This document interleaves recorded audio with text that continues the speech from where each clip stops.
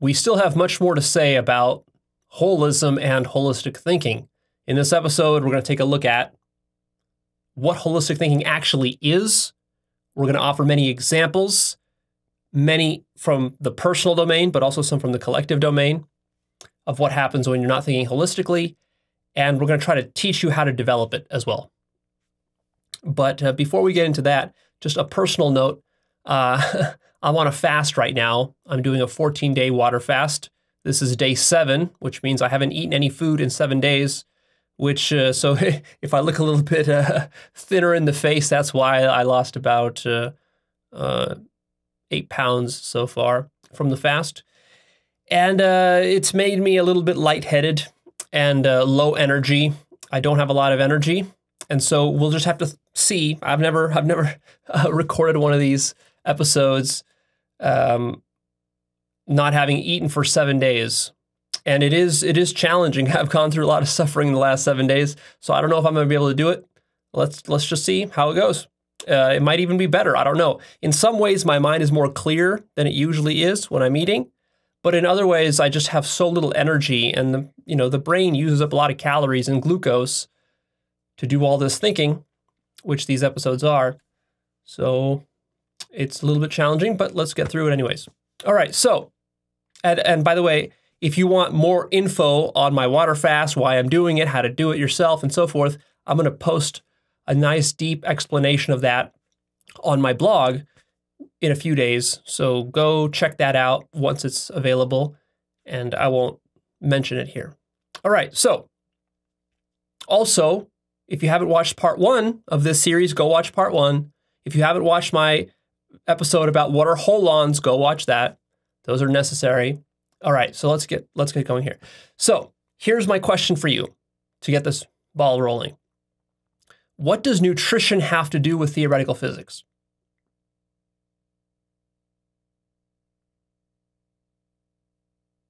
You might say nothing. It certainly seems that way when you just look at the surface of the situation. Like, what does nutrition have to do with theoretical physics? Doesn't seem like much. I mean, maybe you can come up with some sort of explanation such as like, well, in the end, the chemicals which are part of the food that you eat, those are made of atoms, and that's what theoretical physics studies. But it's a very tangential relationship. And see, many theoretical physicists might take this approach. But consider, and this is especially true now that I'm going through this fast, and I've been experiencing it myself. You see, the food you eat very much affects how your brain and your mind work. And if you're a theoretical physicist and your whole life is all about thinking and using your brain and your mind to develop new theories, make profound new connections, have insights about deep aspects about the structure of the subatomic realm,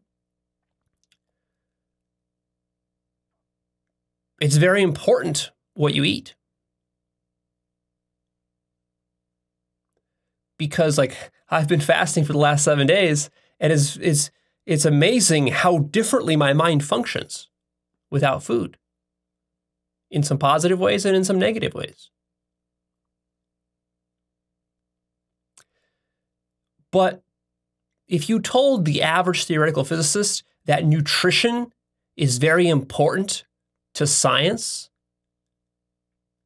he might just dismiss you and not take that very seriously. Because the sort of traditional scientific materialist attitude towards science is that, well, but Leo, me as the scientist, I am not relevant to the issue of what's true and what's false.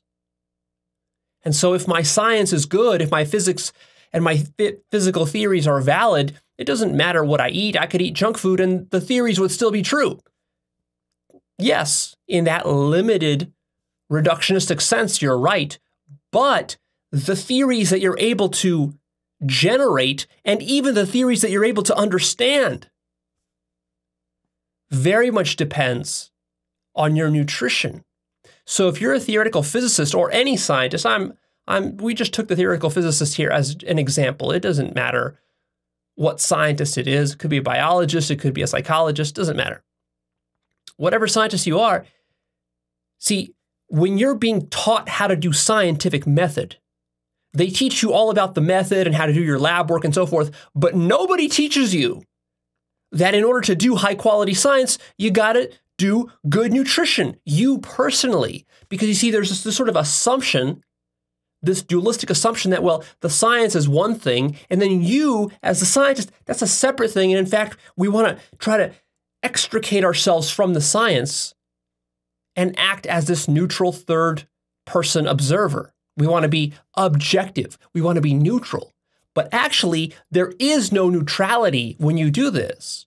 Because if you're going to separate yourself from science and you're going to say, well, my personal life doesn't matter and nutrition is just part of my personal life. But it does matter because the quality of your science depends upon it. What your mind is able to understand, how conscious it can be, very much depends on nutrition. Which is why some of the most advanced sages and mystics and yogis from the dawn of time have practiced fasting, because it has a profound effect on your consciousness, what you eat. And also why the most conscious people also tend to have the highest quality diets. See? In fact, if you're a materialistic scientist and you think that all this mystical schmystical stuff is all just nonsense and fairy tales and wishful thinking and bullshit, the reason you think that is because you don't have direct experiences of having had mystical experiences or meditation, breakthroughs and spiritual insights. But the reason that could be the case is because you eat garbage and you're overweight. And that junk food is clogging up your whole physiology. Your whole nervous system is affected by that. And it's limiting your ability to be conscious and to recognize and to have these profound experiences. And so, of course, then you just dismiss them as fairy tales and nonsense and superstition. But that's because you're not making a holistic connection. So why are we talking about this? Holism, right?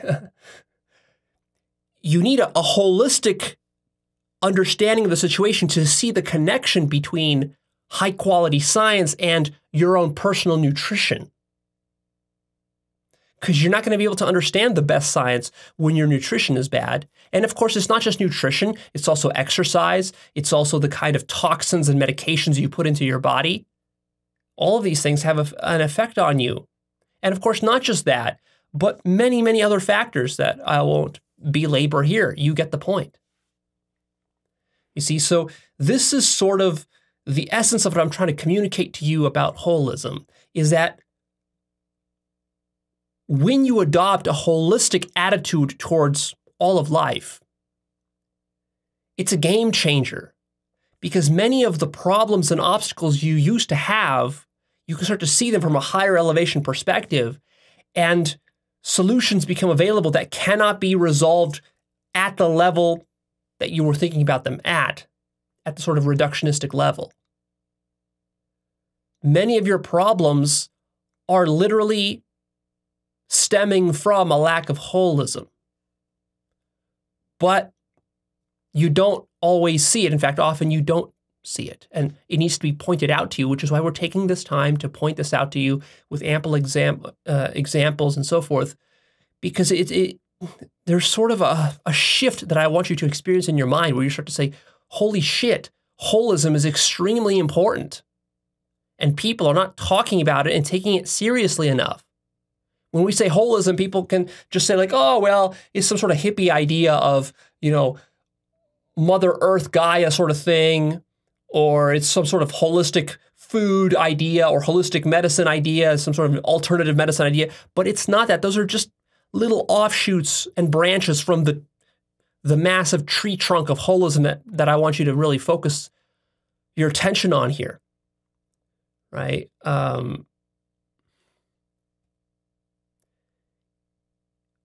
When you adopt this holism attitude, you start to see life in a very different way. You start to see all these different situations in a different way. You start to make interconnections between things, and you start to see how this domain of life and that domain of life are really connected, but up until now, you've been treating them as totally separate and distinct things, and that's why you were not getting the best results here or the best results there or wherever. And now when you're starting to interconnect them, now you start to see how one informs and connects and affects the other one.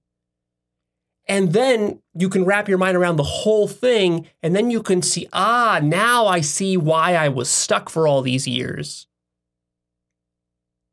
hitting my head against a glass ceiling. It's because I wasn't interconnecting things that are actually deeply interconnected. But I was treating them as though I can just, compartmentalize this from that, science from nutrition, nutrition from psychological well-being from my relationships. I thought these were all separate things, but it's like, no, they're not separate things. That's the key thing I want you to understand. All right, now let's get into some more examples. So here are some examples. I have a list for you of problems that stem from a lack of holistic thinking. And we're going to first cover the collective problems of mankind. Then we're going to get into some personal problems that you yourself probably have. All right, so obviously the number one thing is the environment and the ecology. If you care about the environment at all, if you care about the planet, of course that already assumes that you have a certain degree of holistic thinking.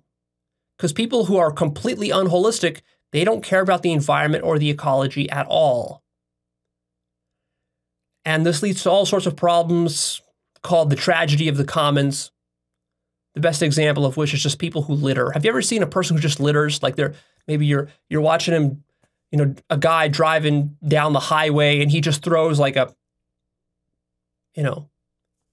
Coke can, an empty Coke can after he's done drinking it. He just throws it out his window, that kind of thing.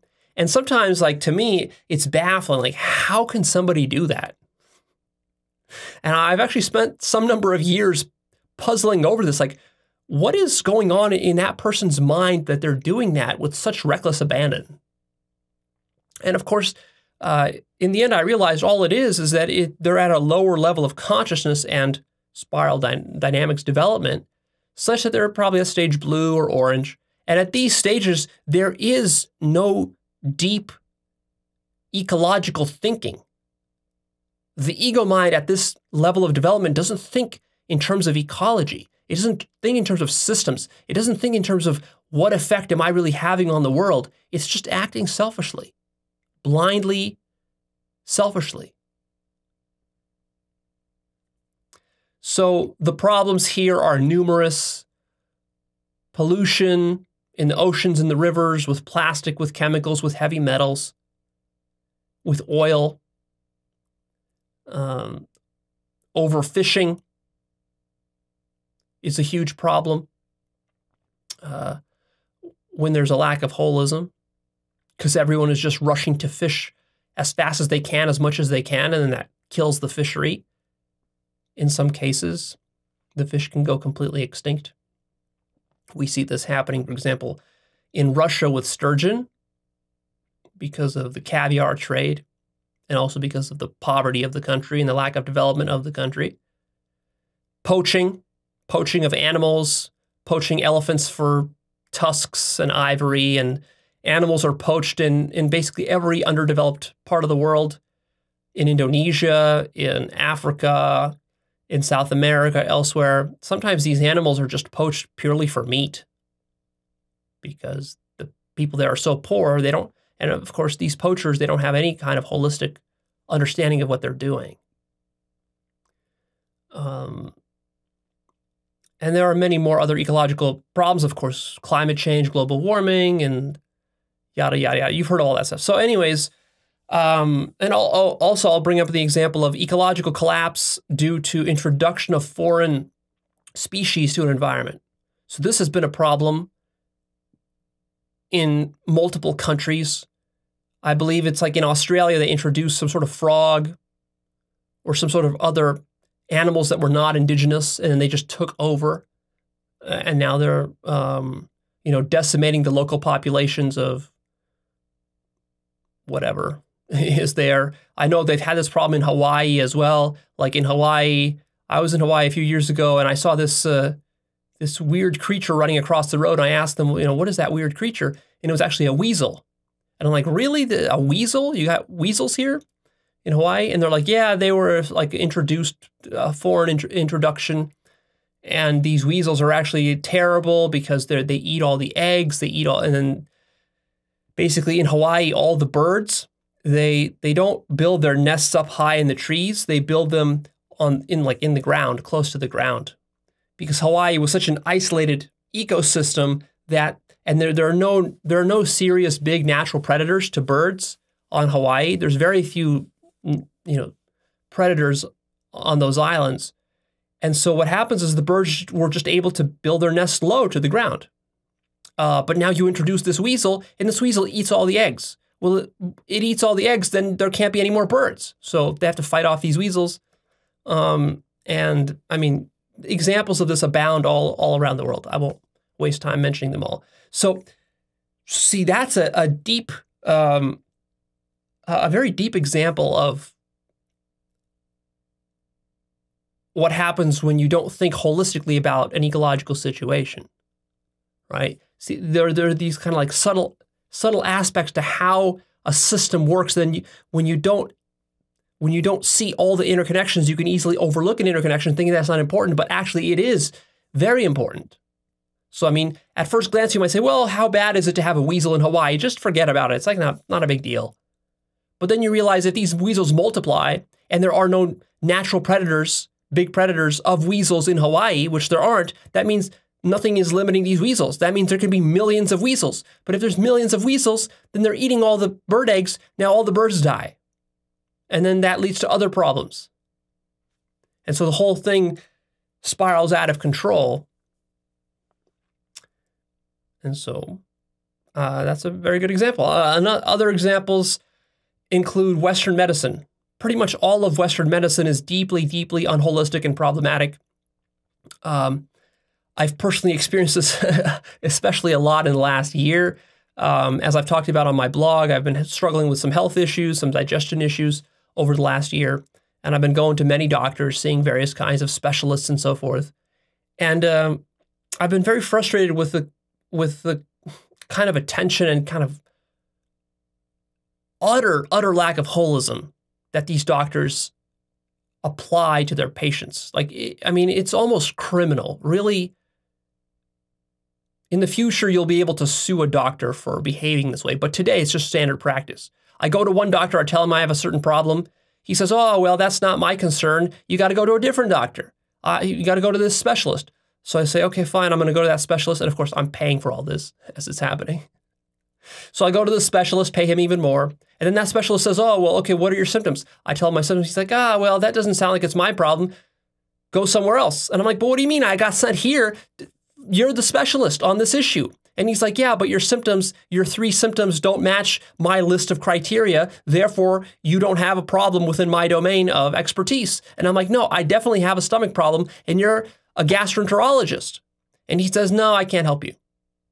But he still takes my money, of course.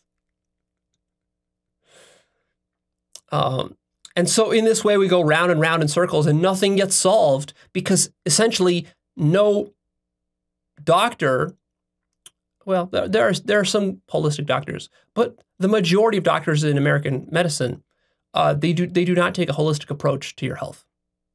They will only look at a very narrow band of problems that you have. If it matches their list of symptoms, they might help you. If it doesn't fit the little narrow confines of the dogma they were taught in medical school, 50 years ago, then they don't even think that it's a serious problem. I actually went to a gastroenterologist, told him all my symptoms. I had serious stomach problems. And he actually suggested that I start seeing a therapist, like a shrink, because he said, oh, you're just making these problems up. Of course, later, I took it upon myself to do various kinds of blood work, tests, and so forth. And eventually I find out that I do have an actual physical problem within my gut. So I don't need to see a psychologist for this. It's just that he's not thinking holistically about this stuff. See? So because of this, literally thousands of people die because of this lack of holistic approach. Because again, when you're treating the human body is not divided into the heart and the gut and the bones and the teeth. These are not separate things. They're all interconnected. For example, you might have an infection in your tooth, a chronic tooth infection, which then agitates your immune system, causes it to flare up, which then causes your stomach, because your stomach is like 80% of your immune system is in your gut, which then causes problems in your stomach, causes dysbiosis in your stomach, which is, overgrowth of bacteria. And then that causes further problems. And see, if you go to a traditional doctor, he's never gonna look at the whole thing together.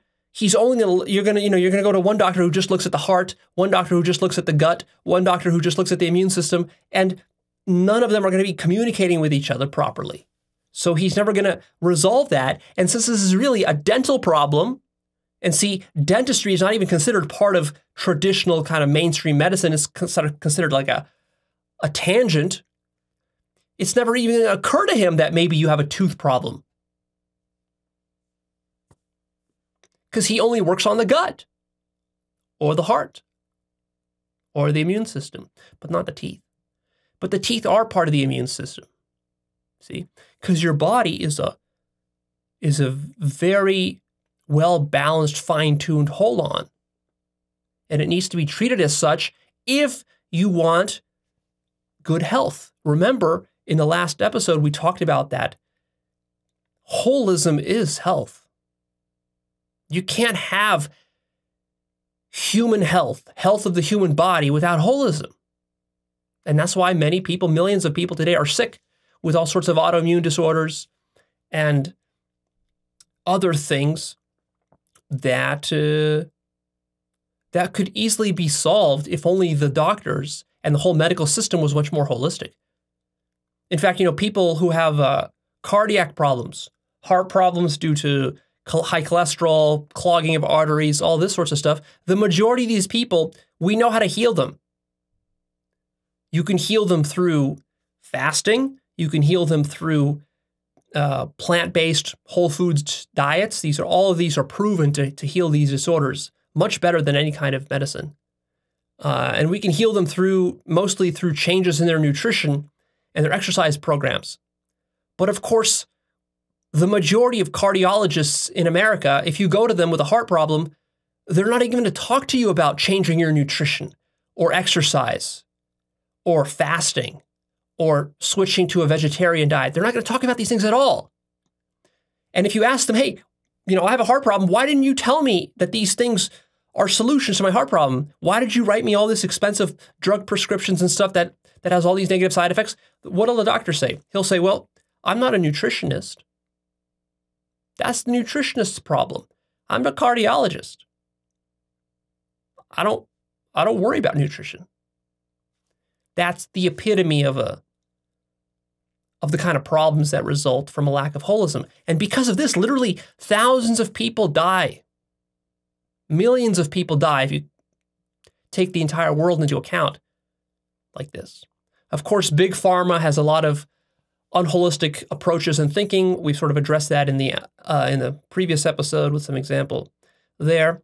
Now let's talk about nutrition. Now there's a lot of fad diets going around these days.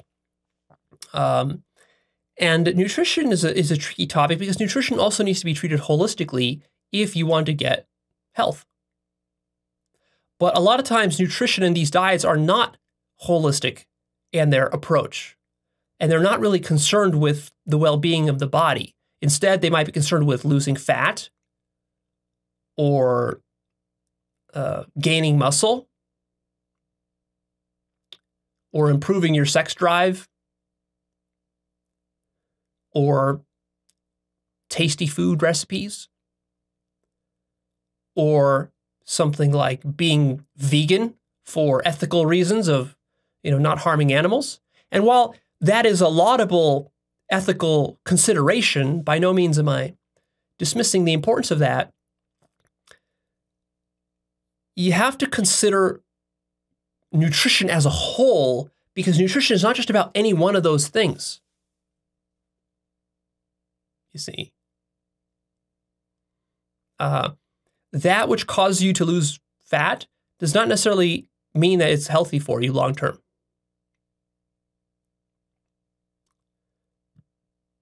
And even being a vegetarian or a vegan for ethical reasons, that also doesn't mean it's healthy for you long term. You can be a vegan the way most people are, and you're eating garbage food, potato chips and various kinds of sauces and fake cheeses and these sorts of things, and a lot of sugar. I mean, it's all vegan. Sugar is vegan. You can eat a pound of sugar. It's vegan. But, I mean, is that healthy for you? So, you see, a lot of times people get stuck debating the minutia of these various diets. They get tribal about it, but they don't consider the bigger picture. And of course, the bigger picture of diet is not merely your own health. You might be saying, as a vegan, you might be saying, Leo, but my own health is not the only factor. There's also the health and suffering of all the animals and the environment and all this. And you're right. That's an important consideration. So not only are we talking about, when we're talking about nutrition, what's good for my personal health, but also we got to take into consider the larger whole on of the society, of animals and other species, what effect we have on them, and also stuff like global warming, because the farming of these animals contributes to that significantly. And we got to consider things like overfishing that comes from eating a bunch of fish, and soil depletion, the cutting down of the Amazon rainforest for growing cash crops like soybeans and things. It's extremely complicated. And, who has time to think about all that stuff? Most of us are selfish. We just want to have the food we want to have, and we don't get too fat. So you got to consider all of these things. And it's tricky, but see, the problem is that if you're going to be vegan,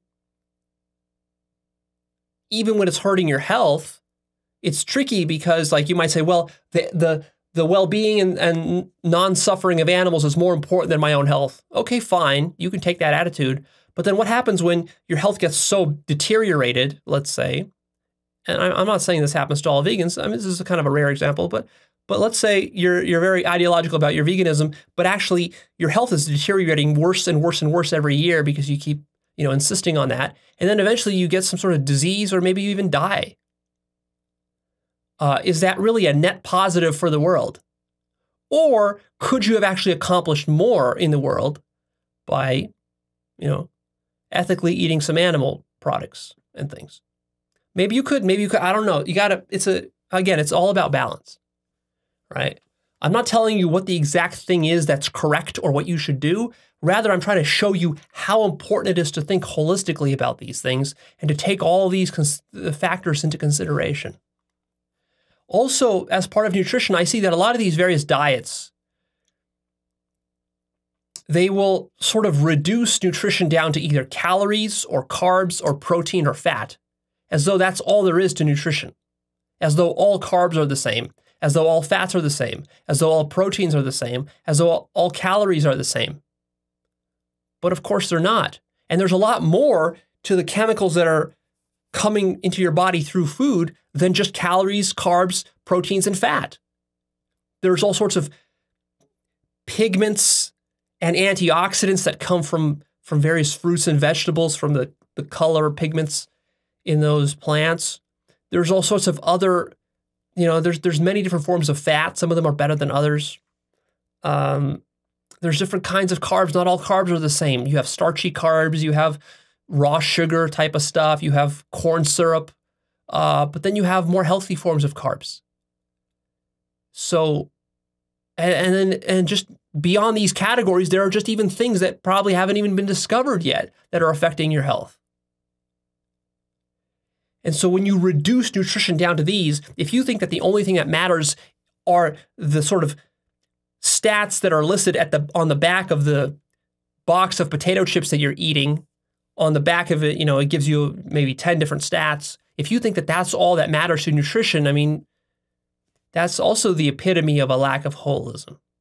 Really, that box, if it was properly done in a very conscious society, that box should be listing. It shouldn't be just a little box. It should be the entire back of the, of the box, and it should list like 100 different chemicals and all their effects and their quantities and how it might affect your body.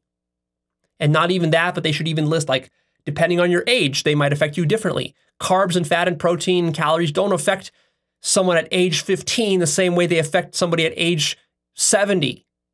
And they don't affect women the same as they affect men. And maybe they don't affect white people the same as they affect black people. So, I mean, there's a lot of science and data there that, of course, would be too complex to list on any box. But sort of in a hypothetical example, you can see that how much more precise it would be to list all that data. And then how much more informed decisions you could make as a consumer of these products. See, but we're not there yet.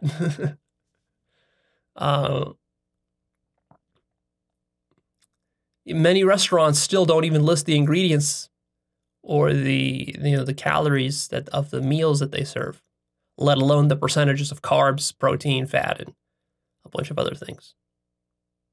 It'll take us decades just to get to the point where we mandate that every restaurant menu lists at least protein, carbs, and fat, and maybe even the sources of where these items came from, how they were sourced. That's another huge issue.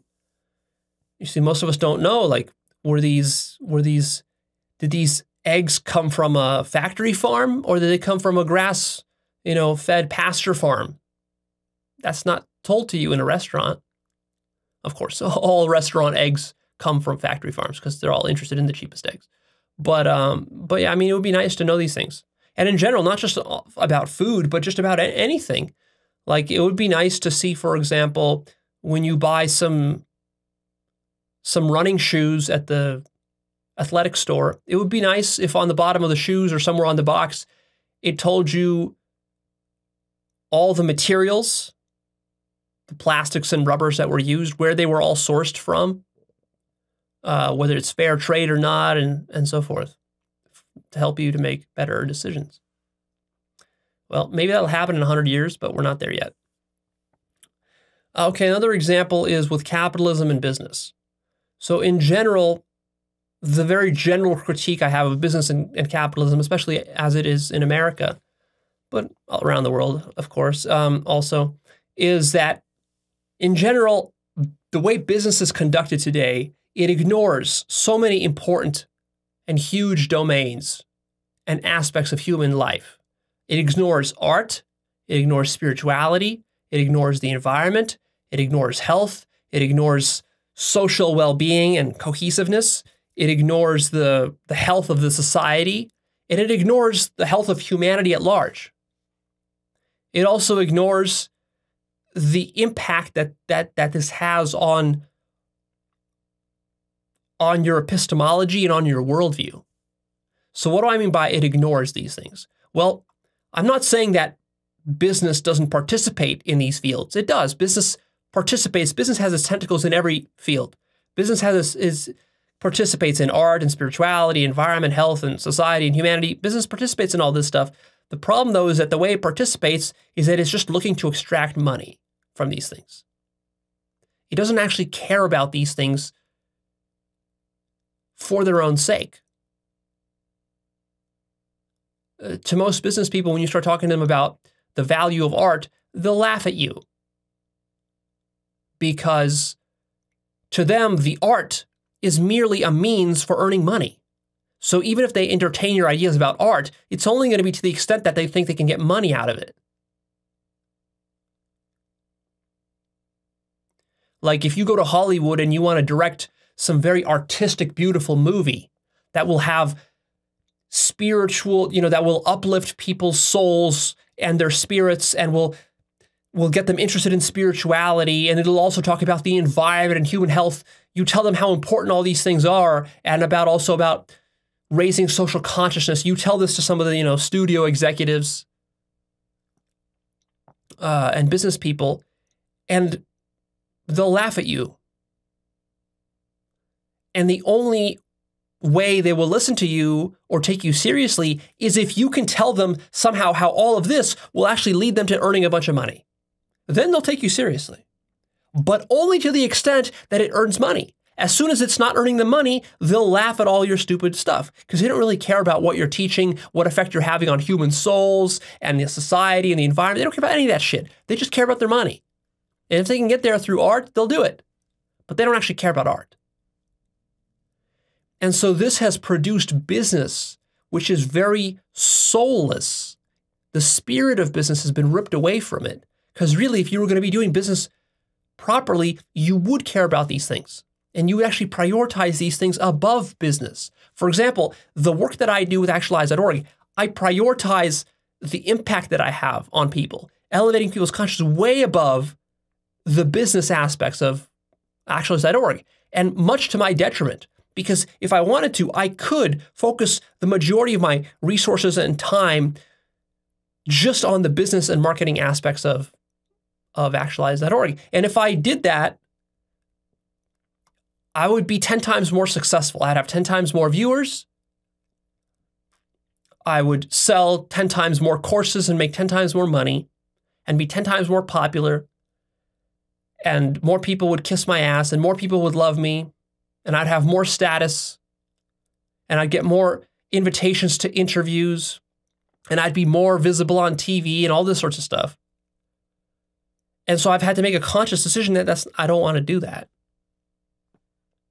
Because I want to put the majority of my attention on the actual content of this work. And that is very much missing in the business world, which was why I left the corporate business world. I was in it for a while, and it was so disgusting and soulless to me that I don't want to be part of that at all. And the reality is that it's very difficult to actually do that within the corporate structure. It's not just that there's some elite CEOs that are preventing you from doing that. It's the entire corporate structure is this way. It's very, very unhealthy and dysfunctional. And it creates diseases within our society, many, many different diseases within our society. And so for me, the most important thing when I realized how dirty the corporate world was and how little it appreciated art and spirituality and health and these sorts of things, I had to leave the corporate world. It was difficult to do that. And I knew that I had to build up my own independent way of making a living and doing business. And that's what I did. For example, I was a game developer, worked at a really great studio designing video games. But one of the things that bothered me so much about game development is that even though I loved game development, there were many things that bothered me, but I'm just going to focus on this one narrow thing, which is that how unhealthy game development is. The crunch, the overtime, the kind of garbage food that they eat. For example, every Thursday we would have like this game night, and they would deliver all this pizza to the office. And you'd play games, and I mean, this probably sounds so obnoxious to some of you who wish you got that at your work. Yeah, but like, I mean, so everybody in the office would be eating pizza. There was no healthy food. There was like a pantry in the office that was stocked with the most unhealthiest of foods. Snacks and Snicker bars and all this sorts of shit, sodas. And everybody was just consuming this stuff and then working overtime and just killing themselves making this game. And I mean, that's also the epitome of a lack of holism. Because many of those people, I mean, I left within a year because I couldn't tolerate that. But many of those people, they will get cancer, they will get autoimmune disease, they will get all sorts of other problems, they will burn out. All sorts of other stuff is going to happen to them, and they don't see that because they're just myopically focused on developing the next game. And then when you bring this up to the boss, what does he tell you? Like I brought up the idea of crunch, like, well, can we do something about not doing crunch? He tells you something like, well, it's just the industry standard. That's what we do. That's how we make games. Without this, we couldn't make a game. It's just part of the culture, you see. It's so part of the culture that nobody even cares to consider it wrong or to change it. And now I'm not arguing that it's difficult to change that. It is very difficult to change that, but it's a very unholistic way of doing business. And that's just only one element. There are many other critiques I could have of the game industry, so I won't go into that here. Of course, the next point is closely associated to business is marketing. Marketing, as it is done right now, is extremely unhealthy, extremely toxic. It ignores societal well-being. It ignores the psychological ecosystem of human minds that it infects and corrupts with the mind viruses that it feeds. I think that one of the greatest scandals of the last 50 years is the toxic effect that marketing has had on human minds. And this is a scandal that nobody even talks about or even thinks about or understands at all how significant this is. You're being brainwashed constantly by ads all over the internet, on TV, in the movies, anywhere you go, driving down the road, and it's infecting you, and it's shaping your desires and your tastes and your aversions and fears, and your whole worldview is being shaped by this as you're growing up. Since you're a baby, it's been shaping you. And it's only getting worse now that our kids, the new generation of Zoomers, they are, using computers even earlier, watching TV even earlier, and all this sorts of stuff. And their whole worldview and paradigm is being corrupted by the marketing system. And these marketers, they don't give a shit. They act as though nothing is wrong. It's like, Leo, what's wrong with me pitching my, my latest soft drink? What's wrong with me advertising fast food on TV? What's wrong with me advertising cigarettes? What's wrong with me advertising erection medication? Well, what's wrong is that all of that combined together leads to that situation we talked about in episode 1, where, you shit in the pool, everybody else shits in the pool. Soon enough, we're all swimming in a pool of shit. And that's exactly what's happening. But it's so subtle because marketing is not a tangible thing. When there's a war going on and children are being bombed, well, that's very visceral. We see that. At the immigration, centers, when children are being locked up in cages, we see that. We feel that it's a material thing. We react to it. If there's a Holocaust, we react to that, very emotionally and so forth. But when our minds are being fed every day by this advertising, it's hard to even point your finger at what the problem is. You don't see it. You're like a fish in water. And of course, the advertisers and marketers themselves are part of this ecosystem, so they're not immune. It's not like they're sitting above the system, shitting down below. They're swimming in the same pool as all of us are. And so their children are also getting infected. No matter how much money you make through your marketing schemes, if you have children, well, your children are going to grow up watching TV and looking at the same ads that you helped create. And then they're going to get infected by that. And then, of course, whatever ads you create, somebody else is going to create even more toxic ones to outcompete you. And then your children will watch those. That's going to corrupt their minds and their entire relationship to life. See? So, especially when we're talking about the health of society as a whole, we need to be extremely holistic to take all of these factors into account and to find the proper balances. How about in geopolitics? A lack of holism in geopolitics leads to something like the Iraq War.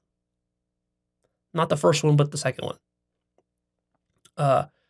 So with Bush and Cheney bumbling their way into the Middle East, thinking that they would be greeted with roses and bouquets of flowers, and that they would be able to establish a democracy there, it just shows a complete lack of holistic understanding of all the subtle, complex, moving parts of the region, the developmental level and the consciousness of the region, how they would react, how many lives would be lost, how much money would be spent, And ultimately, for what? What did it accomplish?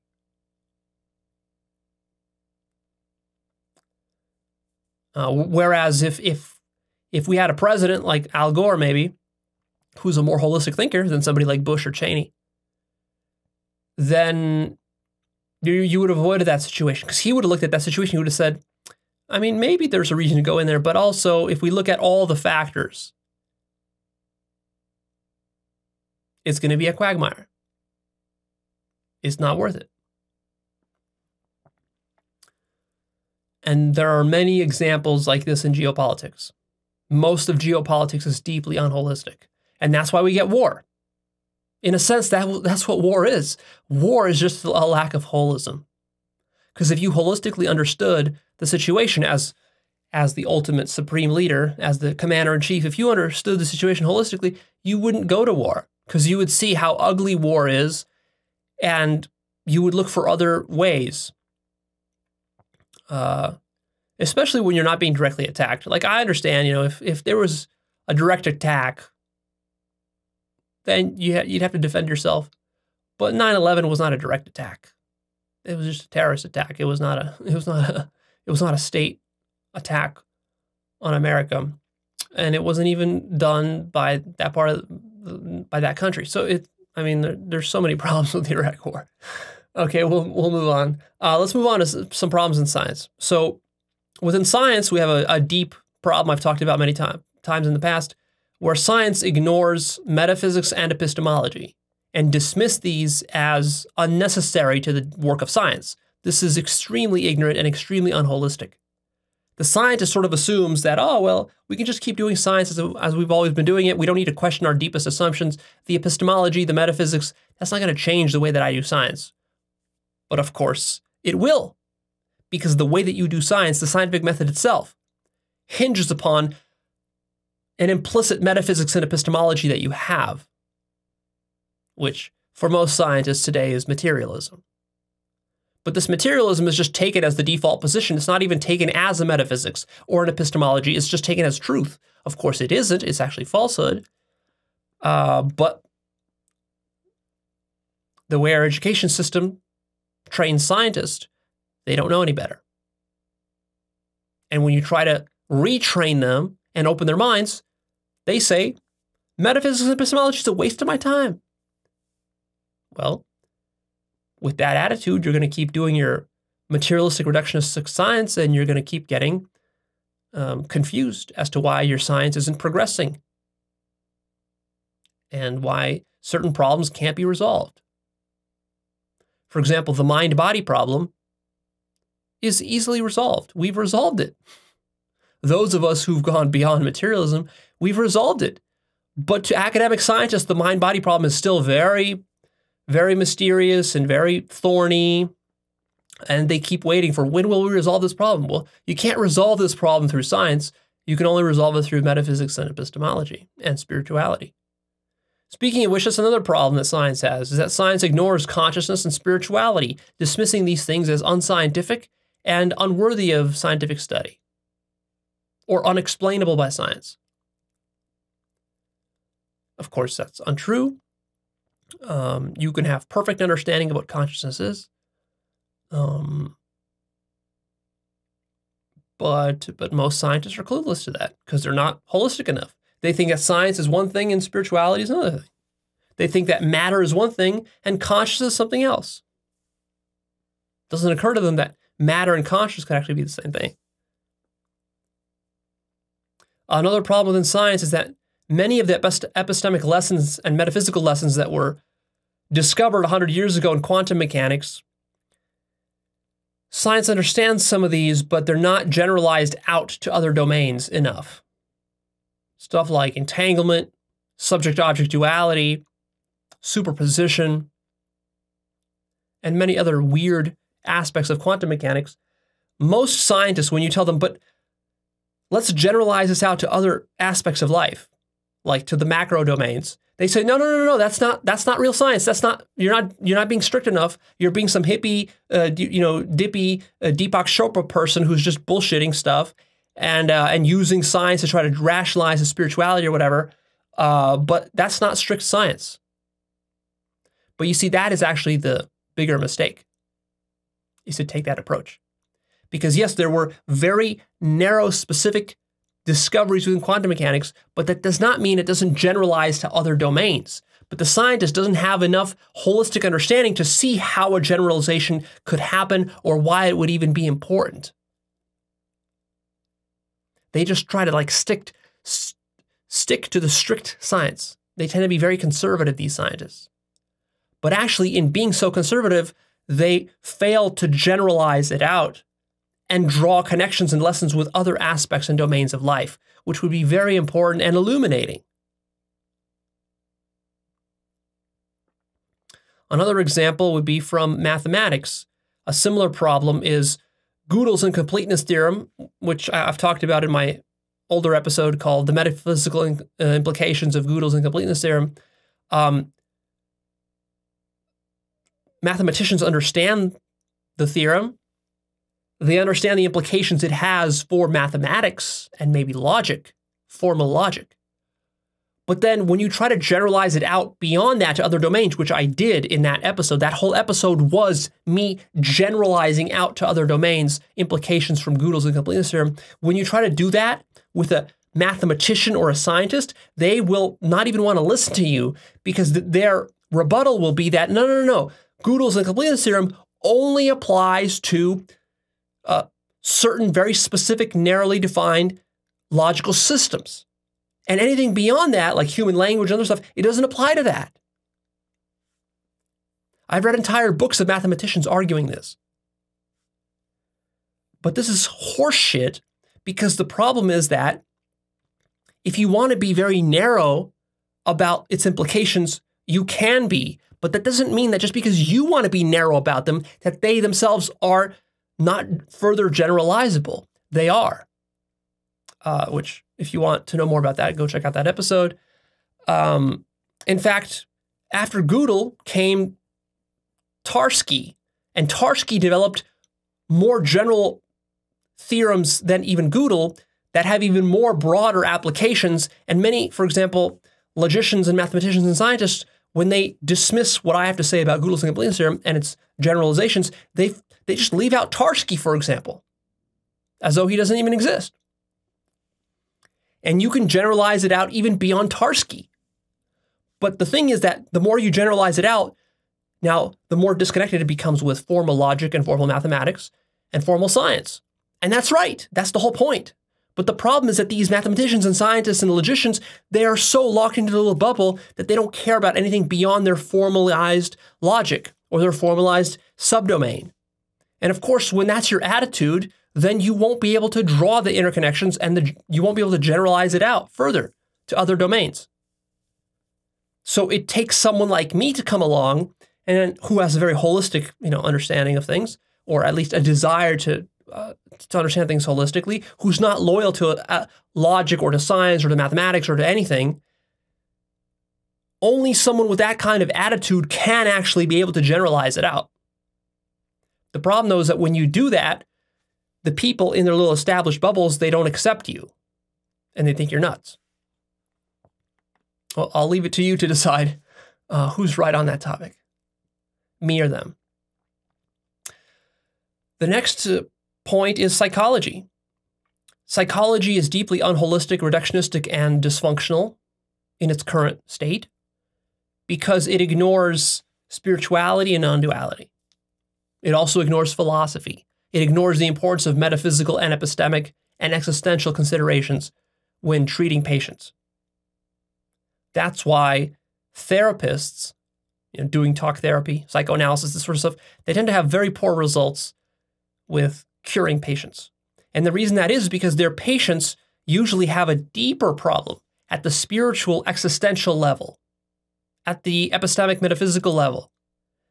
And most psychologists are not trained for that stuff. In fact, they might consider those things to be nonsense and not genuine science, not real medicine. And so as a result, the therapist, the psychiatrist, the psychologist, he ends up having an understanding of human psychology and human behavior at a very surface level, because you cannot understand human behavior without deep spiritual work yourself personally. because all human behavior stems from ego. And ego is not just a psychological thing, it's a deeply existential metaphysical thing.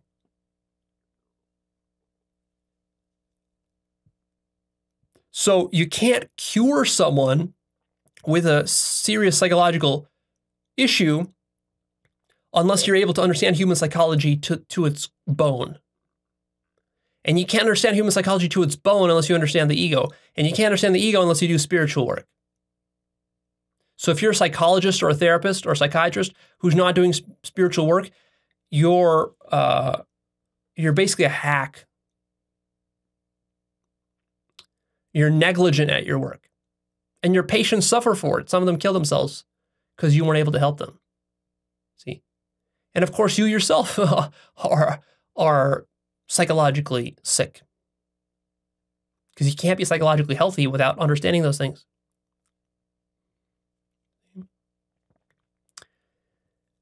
So, yeah, and university doesn't teach these things. University only teaches a very narrow version of psychology that ignores all these other factors. In fact, speaking of psychology, about 70 years ago,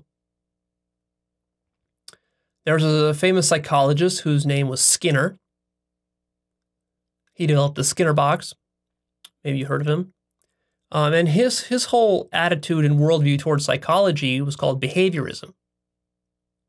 His idea was that the internal moods and feelings and attitudes and beliefs of living beings, humans and animals, didn't matter at all. We can just treat the animal or the human as a black box.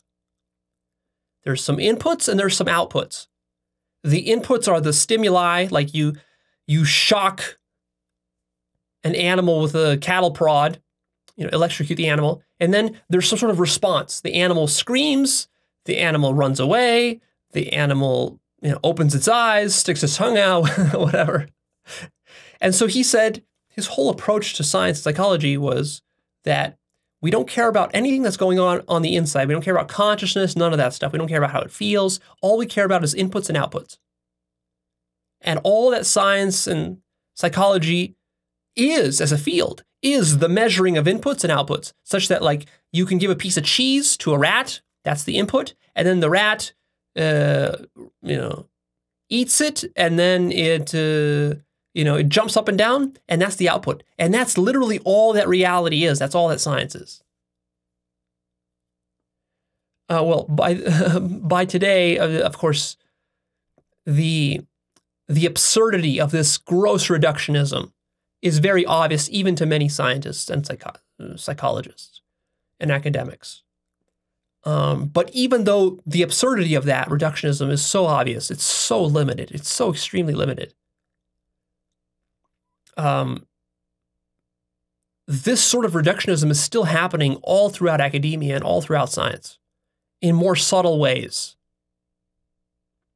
A similar sort of reductionism was attempted within the field of logic and mathematics during the early 1900s. And this movement was called logicism. It was spearheaded by Gottlieb Frege and people like Bertrand Russell, Alfred North Whitehead, and Hilbert, and others. It was called like Hilbert's Project. Hilbert's project was to take all of mathematics and to formalize it into a simple algorithm such that every single mathematical truth and proof could be just churned out by a calculator. That was the project. It was the idea that mathematics is nothing more than the logic behind it and the shuffling of symbols, logical symbols, in a formalized sort of way. They tried to reduce all of mathematical truth to that, and they utterly failed, miserably failed. And then it took them about 30 years or so to ultimately realize that this is utterly impossible. And it was actually Gödel's incompleteness theorem that finally put the nail in the coffin of that. Also, Russell's paradox was also central to that. So Gottlieb Frege wrote this whole book about how he was able to boil all of mathematics down to logic. He wrote this book. He was very proud. He was just about to publish it. He has some like brilliant proofs in there for his logic. It was all perfect. he's reduced it all down, reductionism. And then right before he publishes it, Bertrand Russell sends him a letter, short letter that contains Russell's paradox. I won't go into it here. It's kind of technical. You can go read about it on Wikipedia. But yeah, he gave this to Gottlob Frege, Russell's paradox, and then when Frege read this, his whole life's work just collapsed instantly. He spent his whole life developing the system. It all collapsed simply because he didn't consider the paradoxical nature of consciousness and of symbolic understanding. There was a similar movement around that time called the Vienna School, and it was called logical positivism. It was this idea that all of science can also just simply be boiled down to simple statements about, true or false statements about the nature of reality. Like, is the sky blue? True or false? Is the sun hot? True or false? Is the snow white? True or false? And that's all that science was. That's all that reality was. That's all that truth was. And of course, it took them, I don't know, 30 or so years to realize that that doesn't work either. And so today, logical positivism is of course dismissed by serious academics and scientists because it's so ridiculously reductionistic, and ultimately self-contradictory and false. But at some point, some of the greatest philosophers in the world believed in this. See, so what does all of this have to do with holism? Well, I'm talking about the history of Western intellectual tradition and how deeply reductionistic it used to be and how badly that failed because reductionism fails. That's the whole problem of reductionism. It keeps failing. And the reason it keeps failing is because reality is a unity. If it's a unity, you can only understand it as a whole, not as bits and pieces. And even though I'm saying these things and serious scientists and academics and philosophers might understand everything I'm saying here, this is some technical stuff. Most people, most laymen don't know any of these problems. But they still don't understand the depth of the problem.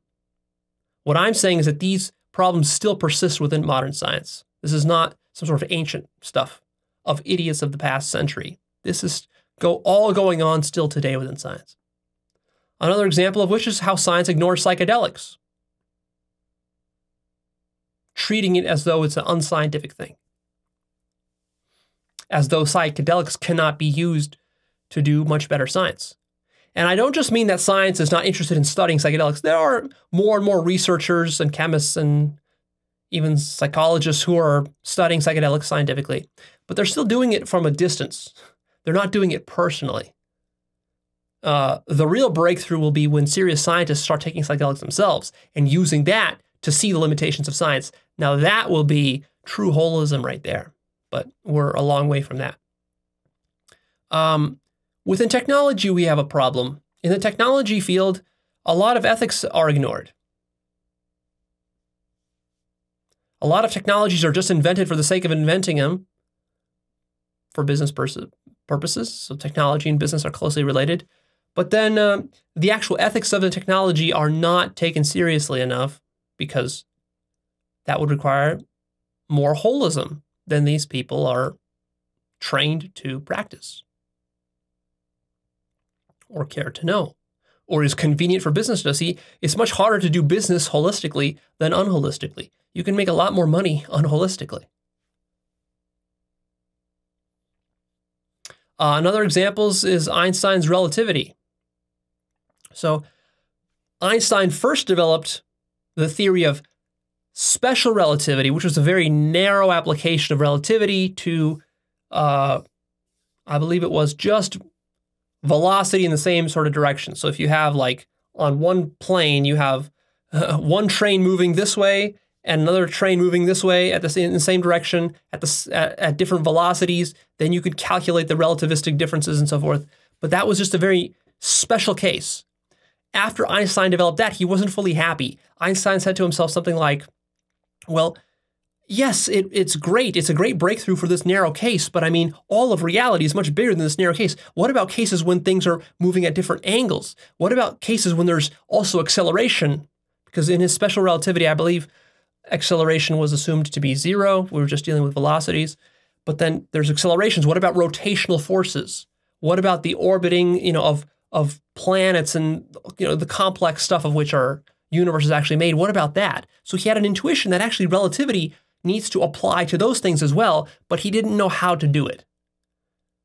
He didn't know the mathematics and so forth. And so it took him some number of years, 5 or 10 years, to figure that out, have some breakthroughs. And then he came out with his general relativity, which is the theory that he's now best known for. That became his sort of life's work.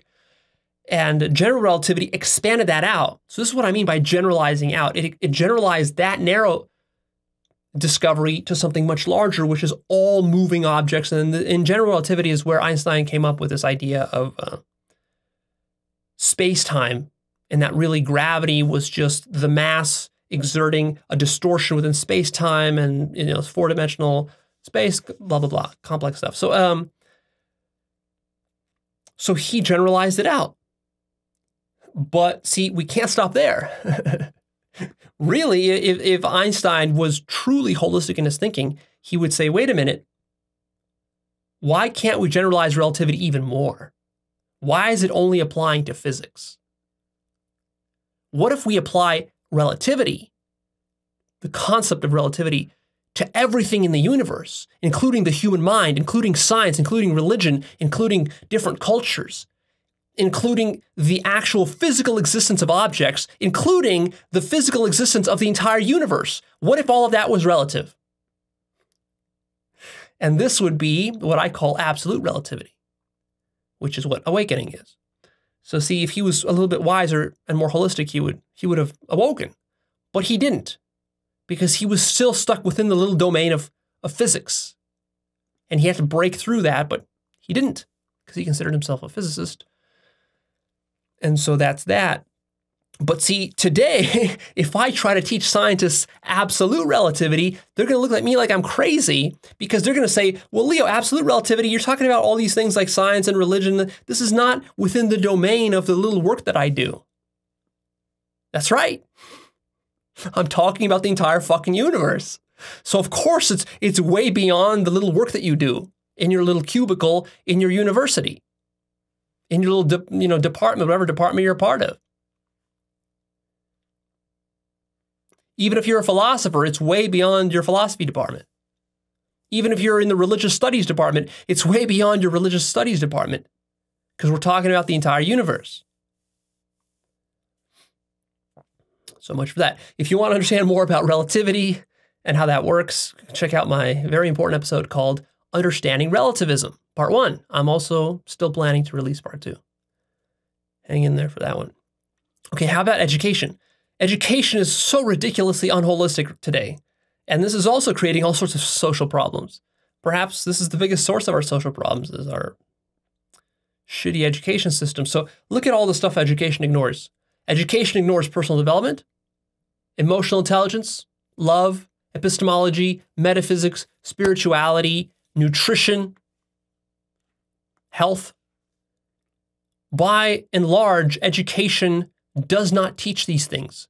You can go through 12 years, 20 years of education through our, all the way through university, and you could not learn anything about these things, leading you to believe that these things don't even exist, or that if they do exist, they're unimportant, because otherwise they would have taught me, right?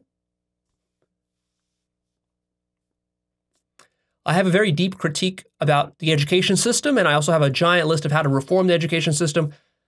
That's going to be a long, separate episode about how to reform our education system and all of its problems.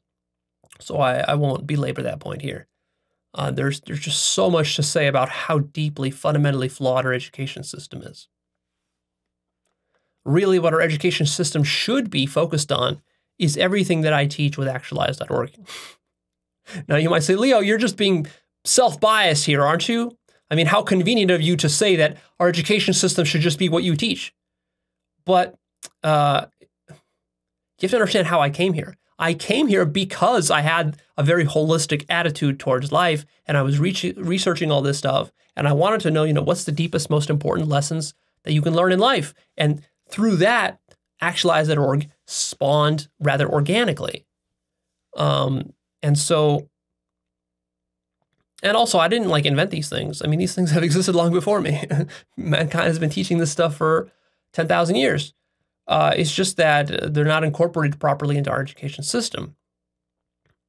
So it actually truly is the case that our education system should be teaching you everything that I'm teaching. Really, if the education system was properly designed, I would be out of a job. But of course, the other way you can see that is that this is the education system. This is the new education system. I am building the new education system. That's what Actualized.org is. It's the education system that there should be, but there isn't because of all the systemic gridlock and problems and red tape that exists within our education system. See, I wouldn't be able to teach these things within the education system. You might say, Leo, why don't you just become a high school professor or a high school teacher? Or why don't you become a university professor? And I thought about that when I was younger. I actually wanted to be a professor of philosophy at a major university. And then I realized that I can't because the system won't let me teach the things that I really want to teach. And therefore, I knew I had to carve my own path. And so that's what I did. And so here we are. And so even though, of course, Actualized.org, the trade-off is that Actualized.org doesn't have the same reach. It can't reach hundreds of millions of people the way that our education system can. But the upside is that we can really talk about advanced things to those people who really care about them. And then what's going to happen is that over the next 100 years, our current education system is going to incorporate, it's going to realize its errors, and it's going to start to incorporate all the stuff that I've been teaching. And of course, it's not just me. There's many people who teach advanced stuff like what I'm teaching. So I'm not saying this egotistically as though like my work is the only work. It's like, there's a lot of work to pull from. And in fact, my work pulls from hundreds of other people's work, which you can see if you read some of the books on my book list. But anyways, so this is a lack of holism within education. Scientific studies in general. I often see people quoting scientific studies as though they're the truth.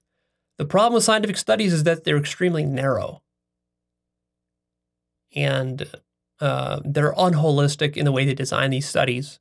Therefore, they give you very narrow results. And when they give you these results can be so narrow, they're so easily recontextualizable in the future by other data and other studies that it's almost worthless to actually base any kind of actions or behaviors on them. Which is why a lot of these nutritional studies and so forth, they're so flimsy.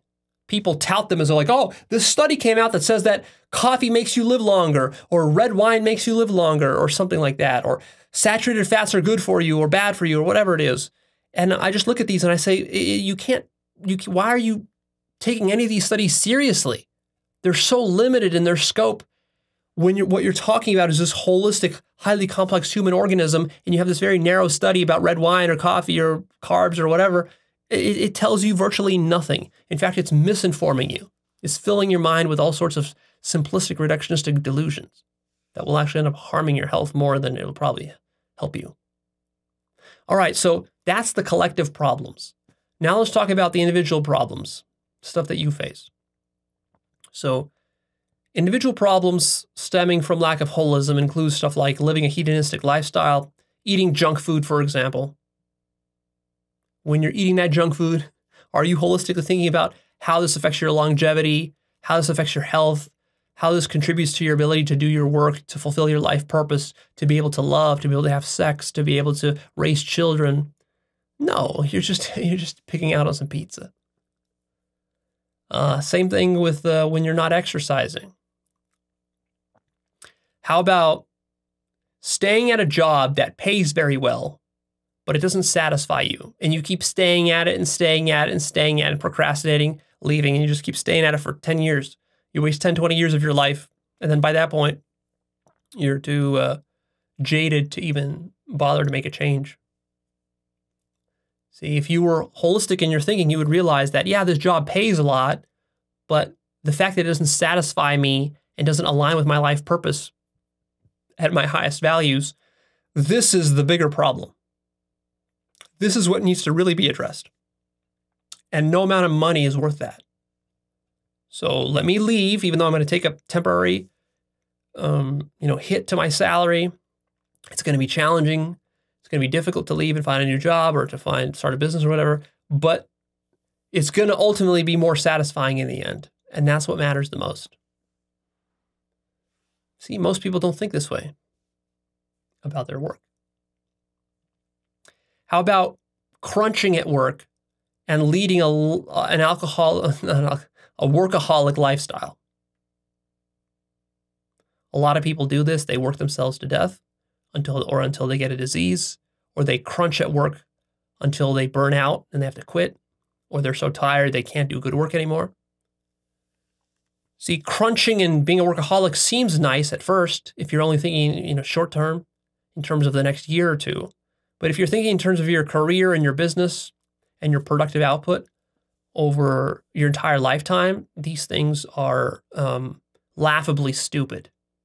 And yet so many people do them because they're not thinking holistically, right? They're not considering how their work connects with their relationships and their marriage, with their sex life, with their health, with their children, with their relationships, with their friends, with their family. All these things are interconnected, and you need all those things to be in balance to have a happy life. But when you just focus on the work, you might think that it'll do something for you, but it's probably going to make you more miserable than the opposite. How about the example of avoiding going to the doctor? Have you ever done this? You might think you have some disease or some ailment or something on your whatever growing on you, and then you're like, I should probably go to the doctor, but I don't want to because if I go, I'm afraid of what he's going to say. Is it cancer? Is it is it something nasty? Is it something expensive? Oh, this is going to cost me $10,000. I don't have insurance, whatever. And so you don't go to the doctor and you keep procrastinating for years, not going to the doctor.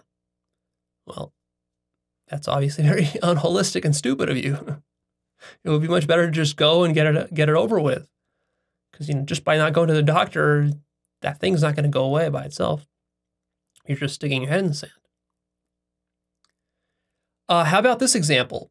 Starting a project, a work project, but then losing track of the ultimate goal of what the project is about.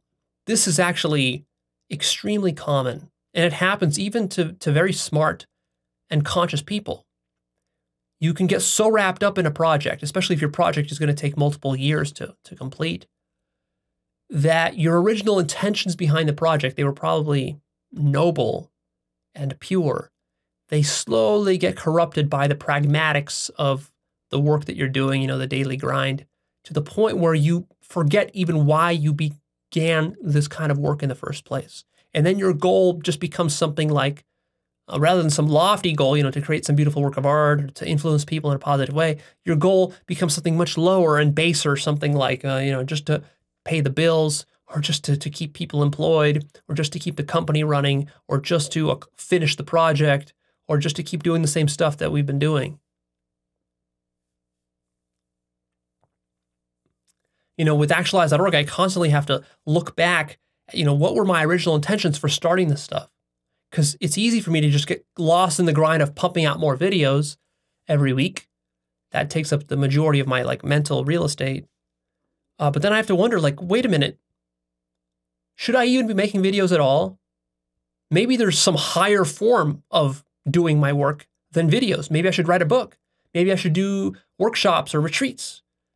Maybe I should just go live in a cave and meditate. Maybe that's really my work. And so I have to think back to why am I doing this? Right? What's the ultimate goal? What is this serving in the grand scheme of things of my life? How is this serving me releasing these videos? I mean, sure, it gets me some money, it gets me some pleasure to release this stuff and to get feedback from you guys and so forth. There's a certain satisfaction to doing work, but ultimately I did not get into this work only for the satisfaction of doing work or for the money or even for the positive comments or stuff. I got into it because I wanted to have a very specific impact on the world. And then I have to wonder, But is Actualized.org really having that impact, or is there a better way to have that impact? Maybe there's a better way, in which case I have to just maybe quit Actualized.org altogether, shut it down, because maybe there's a better way to do it. But see, that requires a very large holism to be able to do that. It's very easy to get stuck in one thing. Another example is being cheap when hiring employees. See, if you lack holism and you try to hire the cheapest employees, you might end up hiring also the worst, least innovative, most unskilled employees, and then that actually ends up hurting your business. It might even actually lead to the bankruptcy of your business. So maybe it would have been better to pay more, but then also to get more. But that requires a long-term sort of holistic understanding of how business works. How about lying in relationships? That's a great example.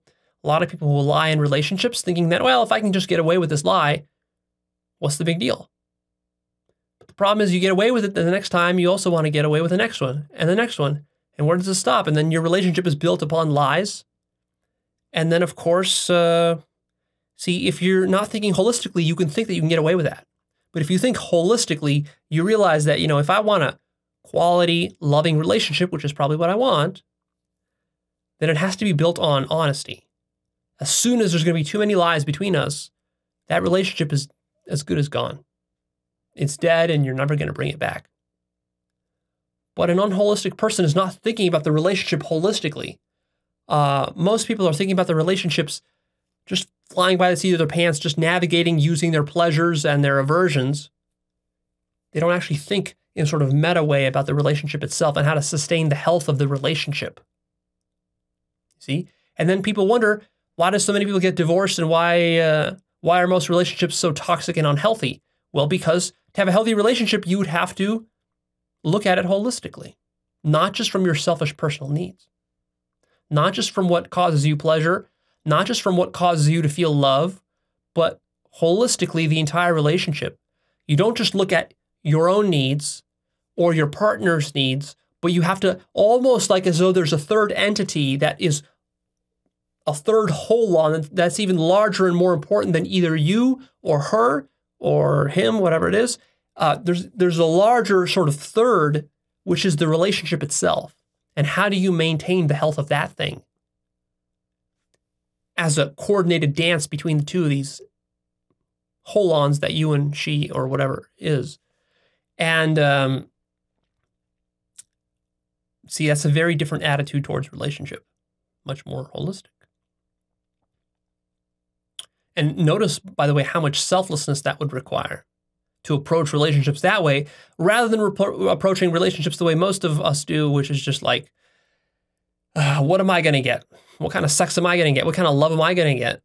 And if I'm not getting it, then I'm pissed off and I'm going to fight with you. Speaking of relationships and sexuality and dating, pickup. The entire pickup community, perhaps its biggest problem is that it's fundamentally ridiculously unholistic. It's all about the male perspective, as though the female perspective isn't even important. And of course, because of this, even though many of these pickup people can get laid, it's effective for getting laid. But when it comes to actually having deep, fulfilling relationships with women, these pickup guys are so far away from that, being able to do that. And in fact, pickup makes it even worse because it trains you with this very, very unholistic, deeply self-biased attitude towards sex, dating, and relationships. I've talked about that to some degree in my rant against pickup episode. Check that out. How about this example of staying married for the sake of children? Sometimes I hear adults do this. But see, the problem is that if you really don't get along with your wife or husband, staying married to them just for the sake of the kids, to sort of keep up appearances, this is going to backfire on you. You're not thinking holistically. Holistically speaking, I mean, you two, if you can't get along and you plan to live for the next 20 years together anyways, for the sake of the kids, I mean, there's going to be so many fights, so much demonization and judgment and hatred and toxicity built up. It's all going to flow to your kids. And then your kids will get programmed with that for the rest of their life. And they'll be traumatized by that. You're not going to be able to hide this from the kids.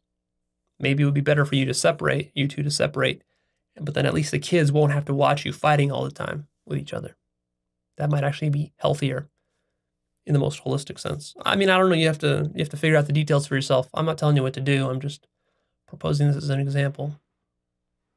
How about ripping off your customers if you're doing business? It might seem in the short term that ripping off your customers is good, gets you money. But in the long term, your customers will probably catch on. They will get resentful, and then you won't have many customers, and your business will fail. Another example of lack of holism is dismissing the importance of theory. Some people take this attitude of like, oh, theory is all bullshit, it's philosophy, armchair stuff, not important. Let's just get down to work. Let's be very practical. Sounds good in theory, but in practice what happens is that when you ignore theory, your practice is very limited because theory shows you new ways to practice. Theory allows you to introspect deeply about your practice and to fine-tune it. Theory might tell you that your entire practice is useless. You should be doing some other totally different practice. See, how do you know which practice you should be doing? How do you know the practice you're doing is the best one? Well, only through theory can you figure that out. See? So the division between theory and practice is a deeply problematic and unholistic duality.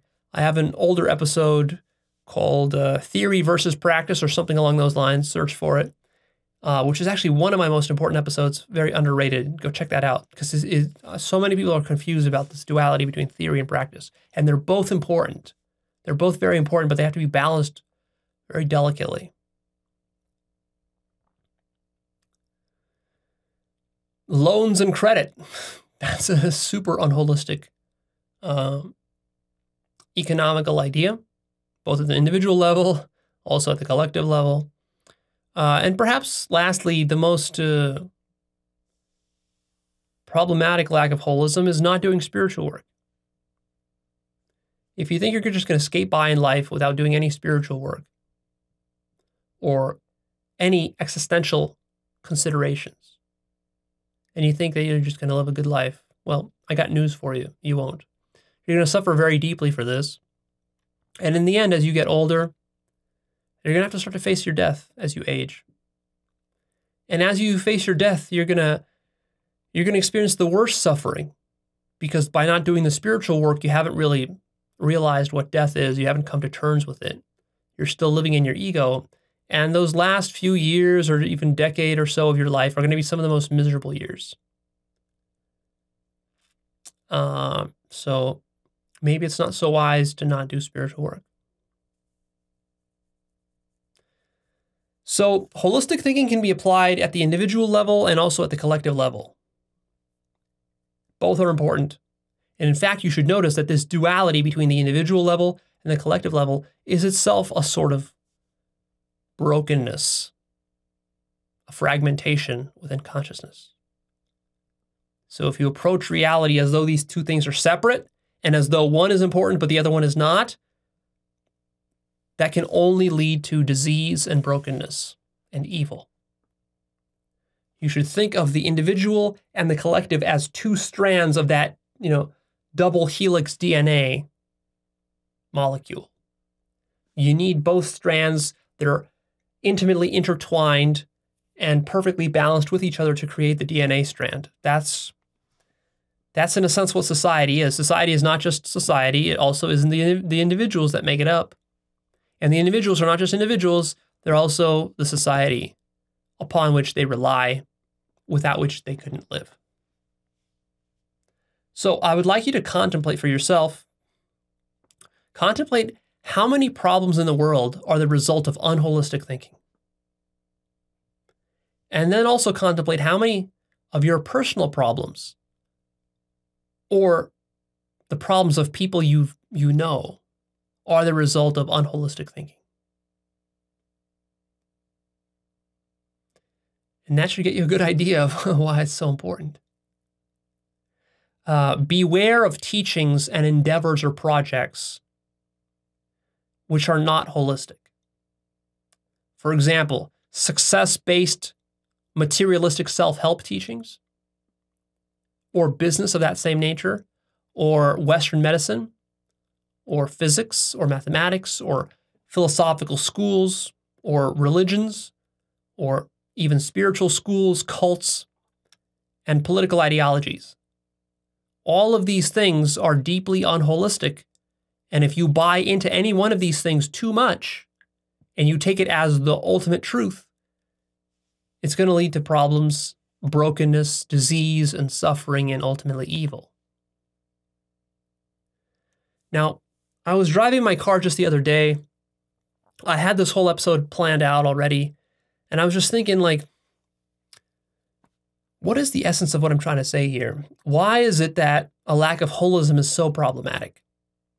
And the thing that popped into my mind, sort of as a eureka moment, is that really what I'm trying to say here is that a lack of holism equals paradigm lock. If you don't know what paradigm lock is, sort of a term I coined, you can find more about that by seeing my episode called How Paradigms Work. But paradigm lock just means you're locked into a paradigm, whether it's the scientific materialistic paradigm or the religious Christian or Muslim paradigm or the Buddhist paradigm, or, I mean, there's many paradigms, the capitalist, socialist paradigm, whatever. So you see, your mind subscribes to this worldview or paradigm, and this paradigm sort of forms the periphery of your mind and what reality is for you. And one of the most powerful ways to keep you within a paradigm is by limiting your holistic thinking. Because if you think too holistically, eventually you'll realize that the paradigm is just a little bubble that you're trapped in and you can break out of it. For example, if you're a fundamentalist Christian, almost everything within fundamentalist Christianity is designed to keep you within the bubble. Like if you start asking too many questions, they'll reprimand you. If you start behaving in ways that don't correspond to the paradigm, they'll reprimand you. If you start reading certain books that they don't like, they'll reprimand you. They'll excommunicate you or whatever, all to kind of force you to stay within the little paradigm. And there's sort of taboo stuff. Everything that's taboo is really the stuff that's considered false or evil. Basically, to keep you in the paradigm creates this notion of evil. And of course, evil is anything, self-servingly, because all these paradigms are very selfish, evil is defined as anything which would break you out of the paradigm. So taking psychedelics is evil because it would break you out of the paradigm. Or, doing meditation is evil from a fundamentalist Christian perspective because it breaks you out of the paradigm. Studying too much science is evil. Maybe going to university is too evil because those are elitists that are trying to brainwash you. They're Marxists and communists, whatever. Reading Karl Marx's works, Das Kapital and whatever, that's evil. Why? Because it might start to get you to question the whole Christian paradigm. And so, but this is not just Christianity. This is true for Islam, Buddhism. It's true for science as well. See? And so to break out of these paradigms, your most powerful tool is holism. Because holism gets you to recognize that, well, wait a minute, I'm a Christian, I'm in this bubble, but there's also a Muslim who's probably also in this bubble. There's a Christian, an atheist who's also in this bubble. And so, wait a minute, these are all three different bubbles.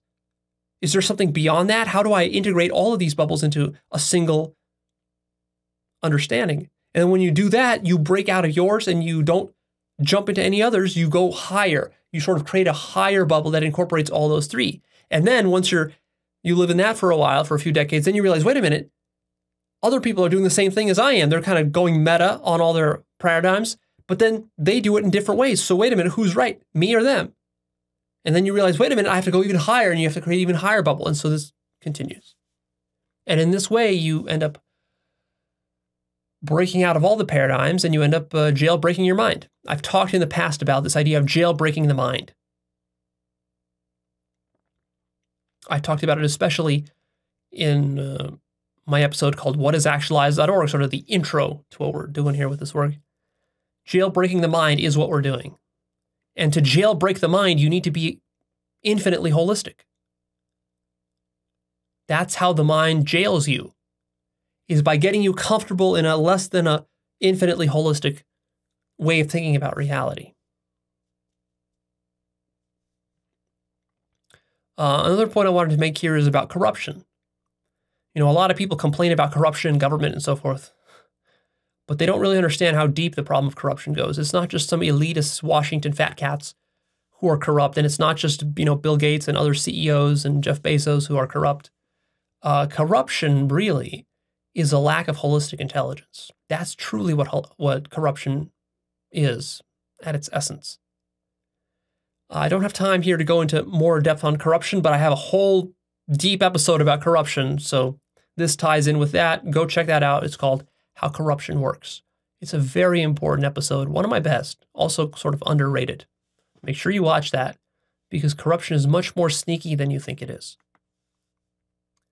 So here's the catch-22 of holism. You ready? Thinking holistically requires appreciating the value of holism. Because if you don't appreciate the value of holism, why would you think holistically? But to see the value of holism and appreciate it requires that you're seeing holistically. That's the catch-22. So it's difficult. It's difficult for me to convince someone to think holistically when he doesn't see the value in it, which is why we're spending the bulk of this series talking about all the problems and the value of it, so you can really grok at a deep level how problematic it is to not be infinitely holistic in your understanding of reality. It directly leads to suffering for you and for all of mankind. See? But if you insist on being dense and not thinking holistically, there's nothing I can do to convince you otherwise. For example, you might pose the objection to me like, but Leo, haven't a bunch of people become rich and wealthy and powerful without thinking holistically? So why can't I just live my life that way? I mean, it seems like you're trying to set me on this course of the holistic life. But then there's this other course, which is the unholistic life. Why wouldn't I choose that when I can get billions of dollars and hot girls and fancy cars and a bunch of gold and whatever else? A yacht, buy myself a yacht, private jet. Why wouldn't I do that? Well, of course you could, but can you see that even being attracted to that way of living, the sort of opulent luxury lifestyle, even to be attracted to that, can you see how that already demonstrates a lack of holistic understanding? Because if you truly had a little bit of holistic understanding, you would see that lifestyle, even though you're going to get money and girls and yachts and whatever else, jewelry, can you see how none of that's just going to be a hedonic treadmill? You're going to be running in place, thinking you're getting somewhere, but it's not really going to satisfy you. You're still going to be deeply dissatisfied with your life. In fact, maybe even more so, because once you achieve those things, there's not going to be anywhere higher to go. Once you get a yacht and a private jet and you've banged 100 hot girls and you've got all the jewelry, what's next? Where do you go from that? More of the same thing? Can you see how that's not going to satisfy you? You might even get suicidal from that. So the sooner you realize that, the faster you can just nix this entire path, because this path leads you straight to hell. This is a path to hell. It also creates a lot of evil in the world. To get your billions and millions and to bang 100 hot girls and to have your yacht, a lot of suffering needs to be caused to others. There's a lot of collateral damage that comes with that. So it would be wise of you to realize that this path, the holistic path, is actually going to lead to more fulfillment. But that assumes you have some wisdom in you. If you don't have wisdom, I can't. I don't know what to say to show you the value of this path. The ultimate, see, if the ultimate end goal of this path is hell, what do you think the ultimate end point of this path is here? Yeah, it's it might seem like I'm being sort of like I'm exaggerating, but it literally is what you think it is. It's the opposite of hell. But it's not easy to get there. The holistic path is a difficult path, which is why most people don't take it. But it's also deeply rewarding. And it's not flimsy and shallow like this path. There's real depth and meaning to this path here. Many aspects of life and reality cannot be understood without significant holism. For example, understanding the dynamics between men and women, sexually, within relationships. This cannot be understood unless you're very holistic. Understanding conflict and war. Like, for example, do you want to understand why war happens or why conflict happens between people, between nations? You can't understand that without deep holism. Understanding trauma and evil and corruption also cannot happen without deep holism. Understanding how to create a healthy society can't happen without holism. And these are just a few of the examples. There's a lot more. So if you really want to understand things and you value understanding for its own sake the way that I do, personally, I guess that's the biggest reason that I personally subscribe so much to an attitude of holism, infinite holism, is because my highest value is that I want to understand as much as possible. That's my biggest payoff in life. It's not money. It's not releasing videos. It's not my work. It's just pure understanding. My own, it's kind of selfish, just purely understanding things. And so I realized that I can't understand everything that I want to understand unless I'm totally holistic about it. And so that means I got to be holistic. So here we are. All right, let's formally sort of define what are the components of holistic thinking. So when we say holistic thinking, what do I really mean? Because it's a very vague word, very vague term. So first of all, it means taking all levels of being into account, the higher and the lower, that you care about the ants, you care about the stars, and you care about everything in between, and you take all those into account. It also, secondly, means taking responsibility for everything. It's a radical responsibility taking, and that's why it's so challenging. For example, a lot of people simply get stuck and don't develop further in their consciousness because they just don't want to handle the responsibility. It's much easier to just, when you're sipping your Coke can, you just throw it out the window. That's so much easier than actually taking responsibility for the fact that this Coke can is going to actually create some litter and maybe harm some animals or whatever. Then you gotta figure out what to do with this Coke can. You gotta save it, put it in a bag, take it out to a trash can. When you stop, you gotta stop your car. That's much less convenient. And most people simply don't want the inconvenience of taking this much responsibility. But that's what holistic thinking demands. Thirdly, it's awareness of your effect on the whole. So are you aware of how you affect the corporation you work in, the family that you're a part of, the intimate relationship that you're a part of the country that you're a part of the globe that your country is a part of, as a living being within the entire universe? Are you aware of the effect that your food has on society or on poor people in another country? Are you aware of how the work that you do might influence other people? Are you aware of the toilet paper that you consume, how that has an effect on the rainforest, cutting down trees? All those need to be taken into account. Another aspect is internalizing externalities. Externalities are those things outside of your scope of survival concern that don't concern you. And so to be a holistic thinking, you start to integrate those externalities. Like when you're driving your car, usually you might not consider how the pollution from your car or the CO2 emissions from your car are affecting to, global warming or to cancer rates in babies or whatever. You usually don't care about that. But when you become a holistic thinker, you internalize that externality, this carbon or this pollution, you internalize it, and then the consequence of internalizing it in your mind is that next time when you go to buy a car, you might think twice about the kind of car you want to buy. Maybe you're going to look for a more fuel-efficient car. Maybe you'll buy an electric car.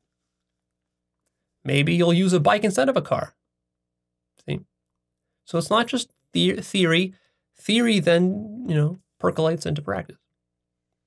Another component is that holistic thinking accounts for systemic emergent properties. You realize that new things are emerging within reality.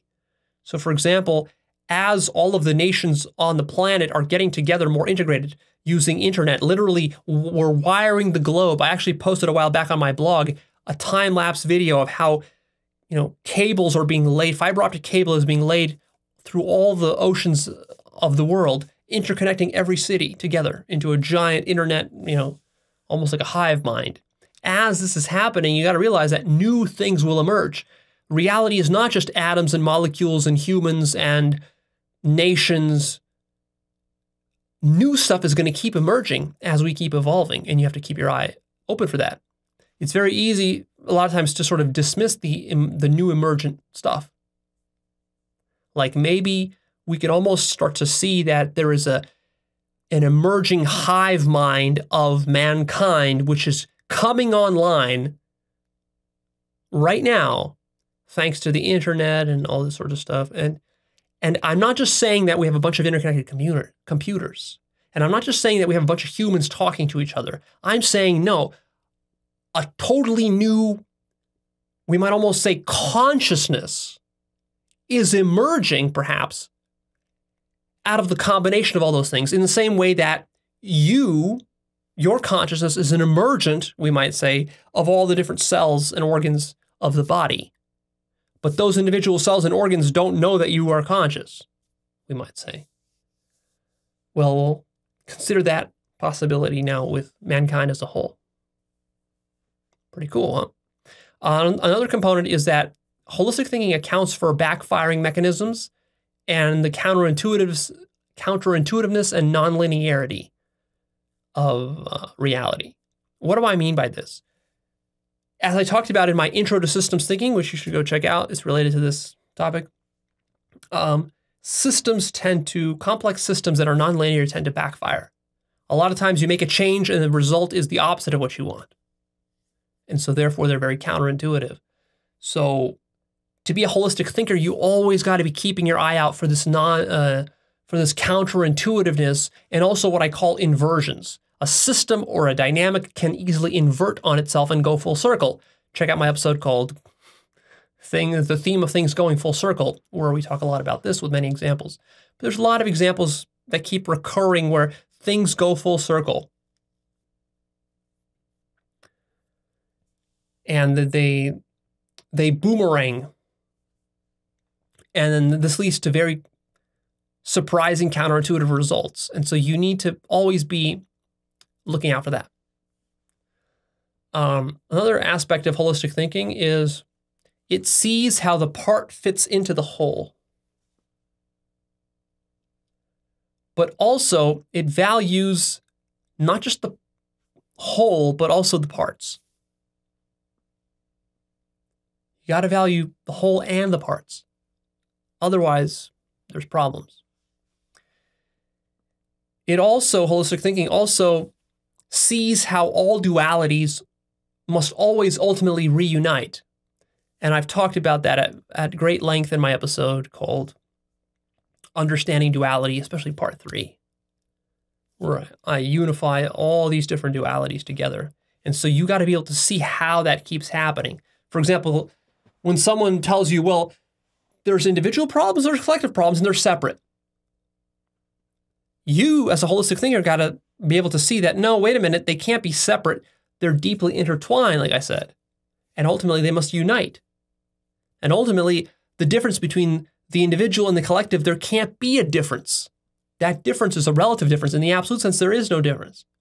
Likewise, when someone says, well, there's men and there's women, and men are better than women, when someone tells you that, you should, as a holistic thinker, be able to zoom out of that and say, wait a minute, men and women, that's just a duality. They must unite together, and there must not be any difference between men and women at all at the absolute level, only at the relative. Yada, yada, yada, so forth. Holistic thinking requires a long time horizon. That's an important feature. You can't just be thinking 1 year ahead. You got to be thinking decades ahead, maybe even 100 years ahead, maybe even ahead of your own death to be really holistic.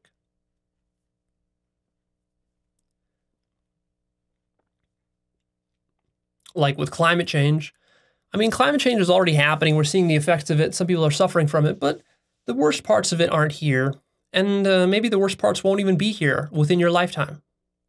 So you might just say, well, okay, then fuck it then. Who cares about the environment and global warming? It doesn't matter because I'll be dead by then. Well, then you're not thinking holistically. And that's the level of development and consciousness that you're at.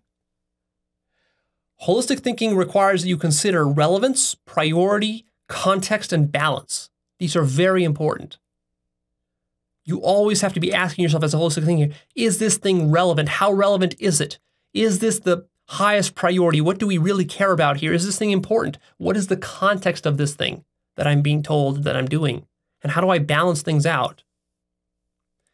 And holistic thinking requires considering the greatest good for all without selfish needs for yourself. So what is the greatest good of all?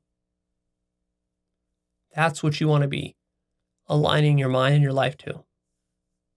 Now, it's important to note that it's not enough to just be a holistic thinker. You must also, perhaps even more importantly, be a holistic carer. Carer. You must care about holism, not just think it. So here's my question to you. Do you genuinely care about the whole? If you don't, how can you ever be holistic? Are you willing to be selfless for the sake of the whole? See, the problem is that most people are so wrapped up in their personal struggle just to survive, just to pay the bills, just to hold their little toxic relationship together. And their minds are so biased, just fulfilling their basic needs and avoiding immense suffering, that they don't have the mental capacity or resources to care about anything else but themselves and their own survival. If that's you, I'm not blaming you or judging you. I understand that some people just have those situations. In fact, most people do. And I've been there myself, and I still have some of that in me as well. You know, we're all surviving in some degree or another. But if you're so wrapped up in survival that you don't have the mental space or the emotional resources to genuinely care about something larger than you, then you can't be holistic. So if you're like that and you want to become holistic, the highest leverage thing you can do is to solve your survival challenges. Solve them permanently. Solve them in a healthy way such that you're not repeating the cycle of just surviving. See, the problem is that people, when they try to solve their survival challenges, most of them, the way they solve them is they solve them in very unsustainable ways such that next year they have to do it all over again. And then next year they have to do it all over again. So they're stuck for the rest of their life just sort of treading water just to stay afloat.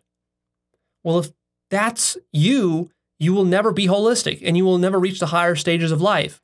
You got to find some permanent solutions to that so that you have some free room and space and time to think about something larger than yourself.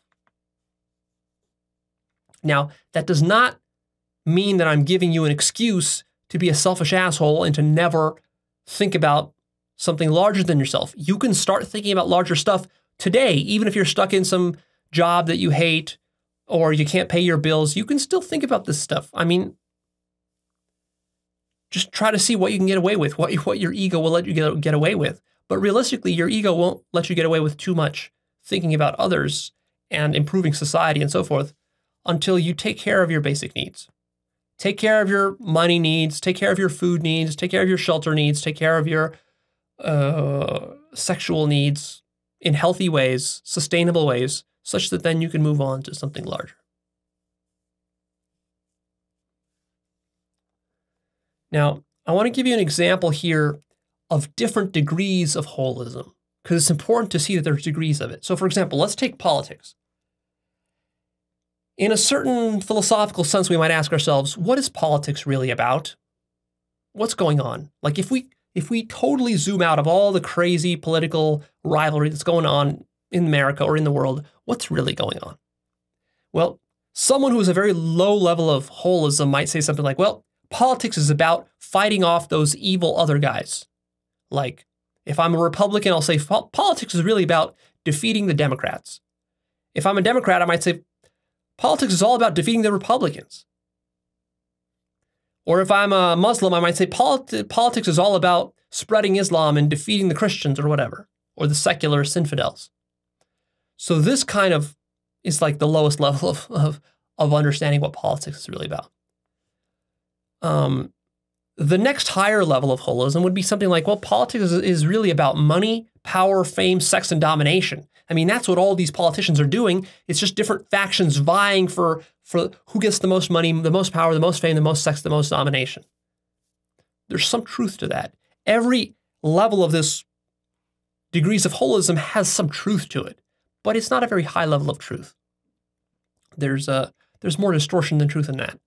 But then we go up one more level and we say, well, wait a minute, what's it even more about? What's something even higher that we can say that politics is about? Well, it's about creating a better society, you might say. A fairer society. It's about reducing suffering. I mean, isn't that really what society is about? Ultimately, we got together because we wanted to survive collectively rather than individually, because it was easier. And now what we're doing every year is we're thinking up ideas of how to improve society to make it better, fairer, less corrupt, less oppressive. You know, we got rid of the kings and dictators so that we can have a fairer society. And we got to keep doing that because there's still inequities and there's still suffering that's created in the system. Okay, now we're getting better. That's a slightly more proper understanding of what society or what politics is really about. But can we go even higher than that? Yes, we can. So if you zoom out even higher, you can ask yourself, so what is it above? What's above that? Well, and this is where you got to do some consciousness work, and you got to have some spiritual breakthroughs. You can realize that really what politics is about, it's about elevating consciousness, the consciousness of mankind. And it's about increasing collective love. It's about helping every individual in society to be able to be more conscious and more loving. And as a result, all of that feeds into society as a whole, making it more conscious and more loving. Now that's pretty deep. See? Look at how far we've come from thinking of politics as just, fighting off the evil other versus now talking about how to unite mankind in consciousness and love. This is a game changer. And look, the majority of our politicians and business people and the people who vote have no idea that this is what politics is about. The kind of news media that you watch, all the partisan tribalism you see on everywhere, on social media and traditional media, it doesn't give you any sense that what politics is really about is about consciousness and love. But that is what it's about. Can you see how important it is to understand that? And can you see why our politics is so fucked up? Precisely because virtually nobody understands this.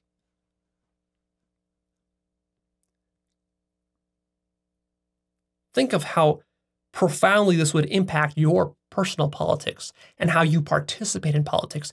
And if you got elected, how you would govern.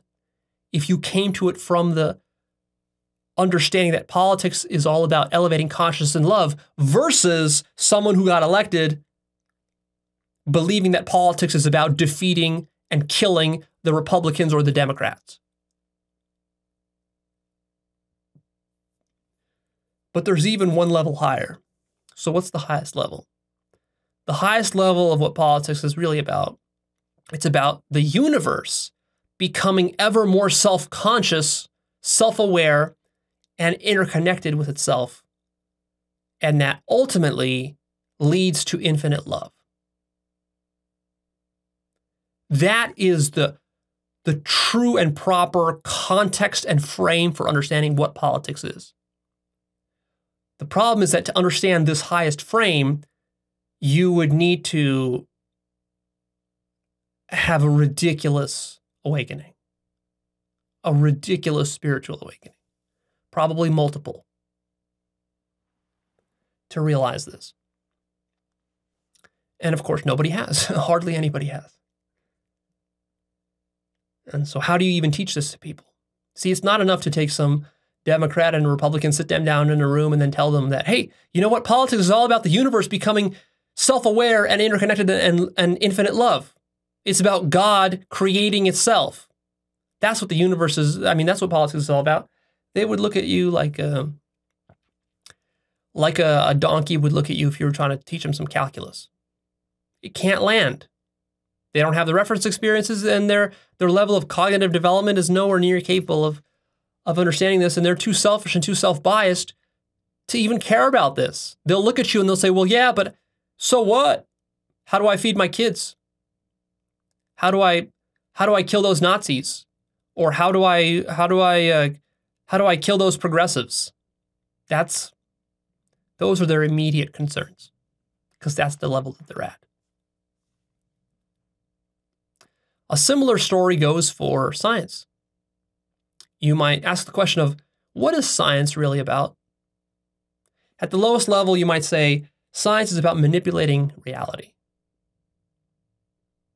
Like, if someone is really selfish, the only reason they care about science is because science can help them to manipulate something. Like, if science can help me to build a bomb that I can throw at my enemies, great. That's the lowest level. What about a higher level? Well, you might say something like, science is about measuring things. Now it's a little less selfish. It's not about bombing somebody or what science can do for me. It's more about, like, we can do measurements. We can figure out some aspects of reality.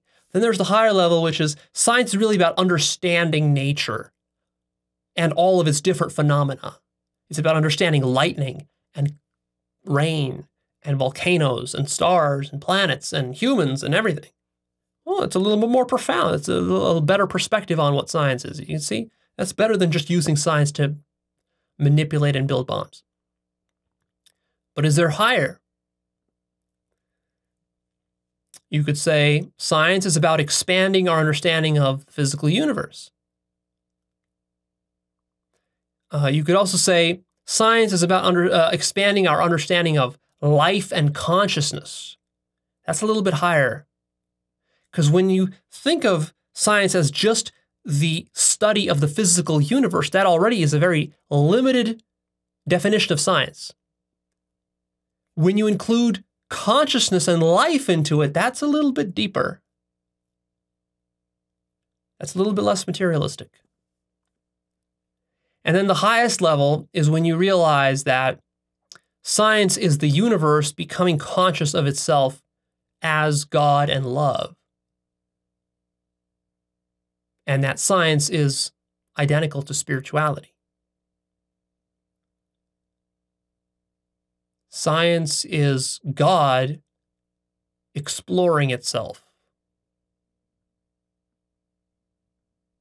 because it's curious about itself, because it's in love with itself. Okay? And so now very few scientists see this big picture. They're somewhere lower down the ladder. But see, when you put it this way, this gives a very deep grounding for science. And many scientists sort of intuit this. Even Richard Dawkins, for example, he talks about some of the spiritual aspects of science in the sense that, you look up at the stars and you wonder, it makes you wonder, and there's this feeling of awe and reverence. Yeah, of course, but but do you understand why that is? Because you're God looking at yourself. You're God experiencing its own creation. That's where the awe and wonder comes from. The awe and wonder is the awe and wonder of yourself as God, of infinite consciousness. And of course, when you love nature and you love the stars or whatever, well, what are you doing? You're loving yourself. But of course, scientists don't understand that.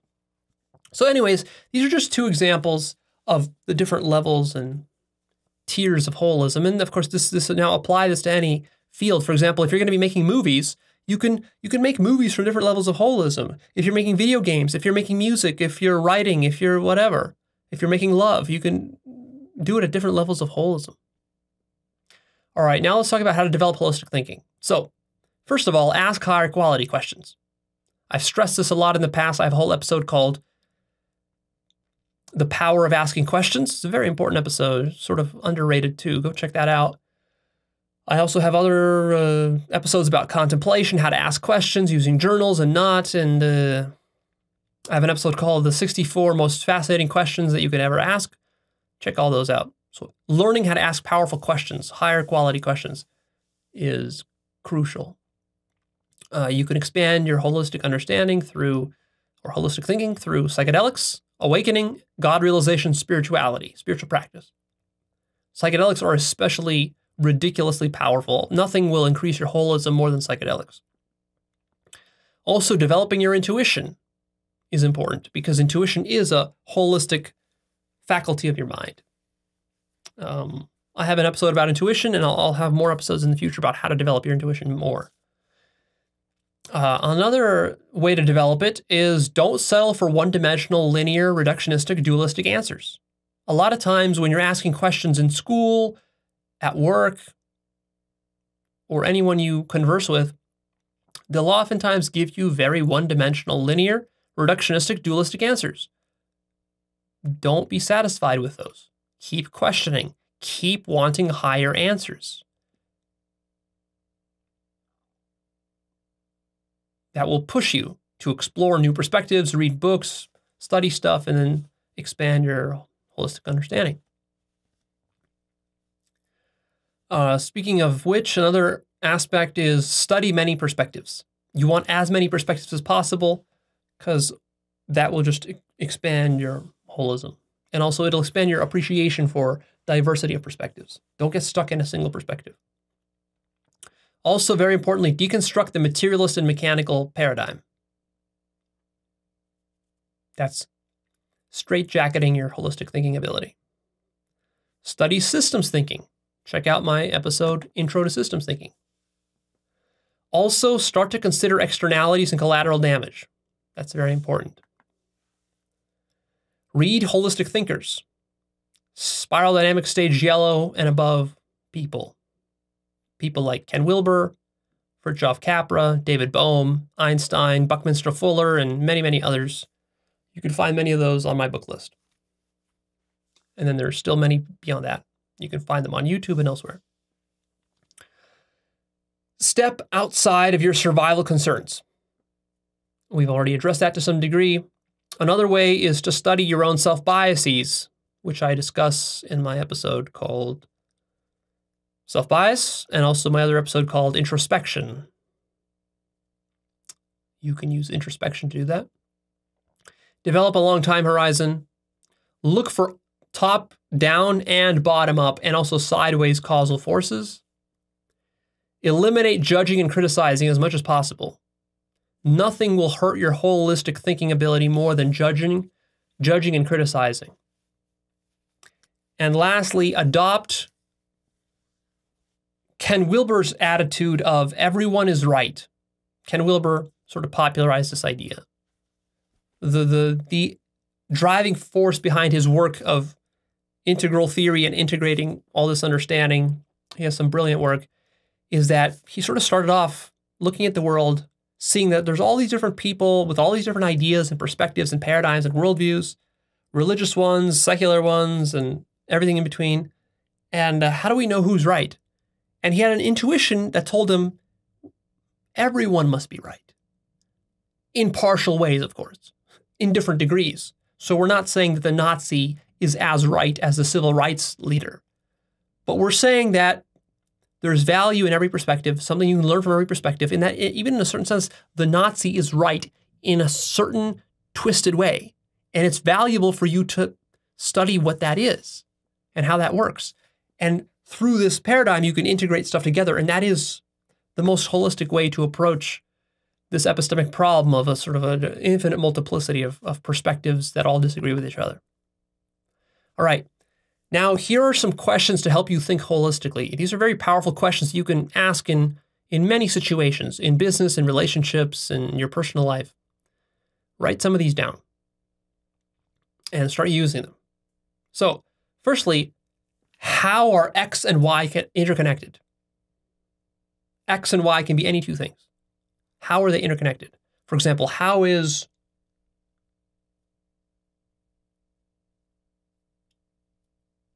my consumption of food interconnected with the health of the planet? Or how is my marketing interconnected with the mental health of my children?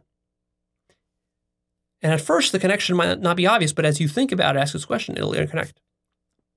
Another question is, what is the big picture here? This one helps you to zoom out and to see the whole rather than getting lost in the details. Another good question is, what is the larger context of this? Sometimes you hear something, a teacher tells you something, or you hear something in a video somewhere, like a little snippet or something, and you get so wrapped up in that, you don't see the larger context. What was that teacher, or what is this book really trying to say? What is this statement really trying to say? See the larger context. Another question is, what is the ultimate point of all this? And by all this, I mean whatever you're working on. Like you might be in a project, sitting in a meeting with a bunch of people, you guys have been talking for an hour, and then you stand up and say, wait a minute, guys, we're bickering back and forth, talking about all sorts of bunch of bullshit. What is the ultimate point of this meeting? What are we trying to do? Or you might even say, what is the ultimate point of our business? Why are we even here? This clarifies a lot of things. Another question is, why am I doing this at all? It's a great one. A lot of people don't ask this question. Like, you might be in a toxic relationship, and at some point you just ask yourself, why am I doing this at all? Or you might be in some dead-end job, and you just ask yourself, why am I doing this at all? Or maybe your boss or your business is manufacturing some poison pill, and you might just ask yourself, why am I doing this at all? Another good question is, how is this a part of something larger? Whatever you're doing, how is it a part of something larger? And what is that larger thing?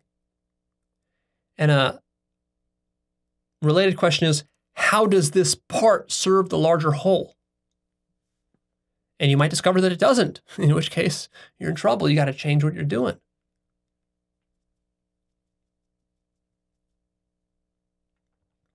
Also, how is this part of a duality? So you might be thinking about sexuality from the male perspective. And you get so wrapped up in that, because you're male, let's say, you forget the other half of the story. And then you might ask yourself, well, how is this part of a duality? And then you realize, oh yeah, women have their own reproductive concerns and so forth, and they might be different, and the two interconnect somehow. And you might ask yourself further, how will this duality collapse and unite? How will this thing circle back around on itself? How will this invert? How will this boomerang? Another question to ask is, what is best for the health of the whole?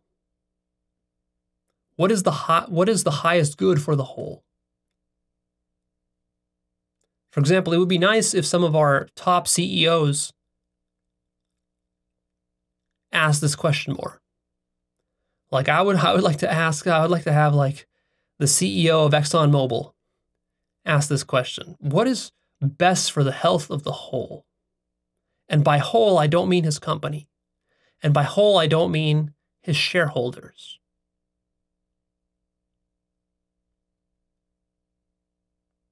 Another question is, how should the parts be rebalanced for the good of the whole?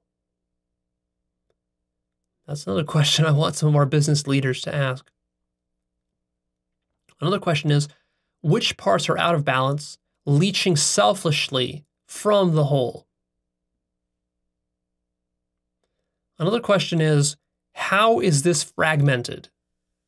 So enter any situation, a company, a classroom, a book that you're reading, a relationship that you're in, and you can ask yourself, how is this fragmented? And how can it be unified and healed? Another question is, how am I drawing the boundary of the system? Because you see, a lot of unholism comes from the fact that we draw our boundaries too narrowly and too selfishly to serve our own interests, leaving a lot outside the boundary of our concern. And so in any situation you go into, you can ask, who is drawing the boundary? How are they drawing the boundary? Why are they drawing the boundary the way they are? And of course, the answer is that they're selfish. They're drawing the boundary to their selfish interests.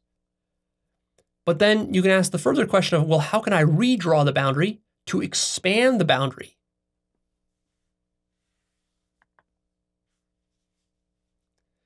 You can also ask, how am I involved in the situation? You can ask this of any topic. Like when it comes to the destruction of the rainforest, you can ask yourself, how am I involved in the situation? Because usually you would say, well, the rainforest, I don't live in the rainforest, so I'm not involved. Or like, how am I involved in overfishing? I don't fish for sturgeon. I don't eat caviar, so I'm not involved with the killing of the sturgeon and their extinction. But you are. In some way you are, I guarantee it. But you have to sit down and think about it. And this question will help you to do that. Because a lot of times what the ego loves to do is to avoid responsibility for all sorts of things. And to say, well, that's not my problem. I didn't do it directly. Yeah, but the whole thing is that reality is not always direct. It's a lot of times indirect. We're not just talking about the direct here. The indirect is sometimes as important as the direct. Another question is, how would God see this situation? What would Jesus do? In other words, how would God see this situation? So for example, if God was managing ExxonMobil, how would he manage it? But for this to work, you have to understand what God is. So let me quickly tell you just a loose idea, so at least you can start to use this question. So God's thinking about a thing is unbiased, selfless, unattached, fearless, benevolent, all-loving, all-understanding, non-judgmental, self-accepting, and seeking exquisite balance for the good of all. That's the ultimate highest holism. That's what God is. That's God consciousness. So this is the kind of thinking that led to the creation of the entire universe. That's why it works so well, without a hitch. So now apply that perspective to any situation you're in.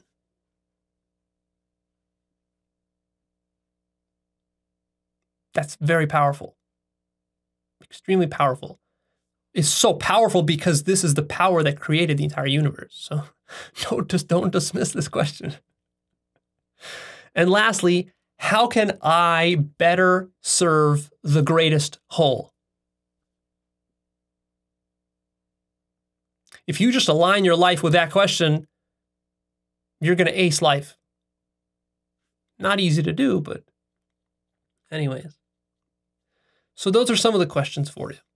Now, we're starting to get close to the end. Let me wrap up here with a few warnings. So warning number one is that, remember, studying the whole in order to manipulate it for personal gain is not holism, for fuck's sake.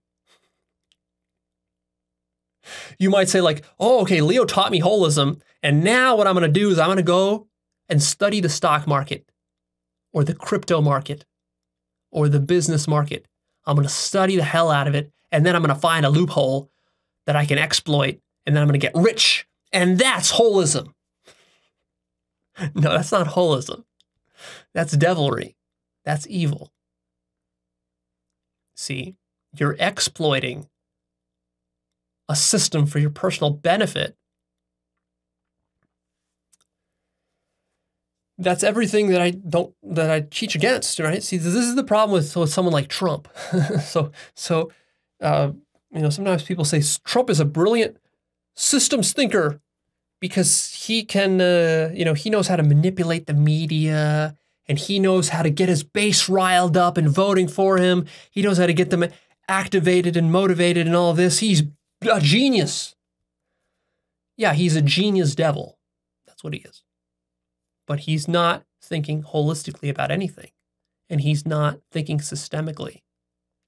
Because if you were truly holistic, you would realize that to use your understanding of holism for the purpose of manipulating the whole for your personal selfish gain is extremely unholistic and unhealthy and toxic and cancerous and evil. That is the definition of evil.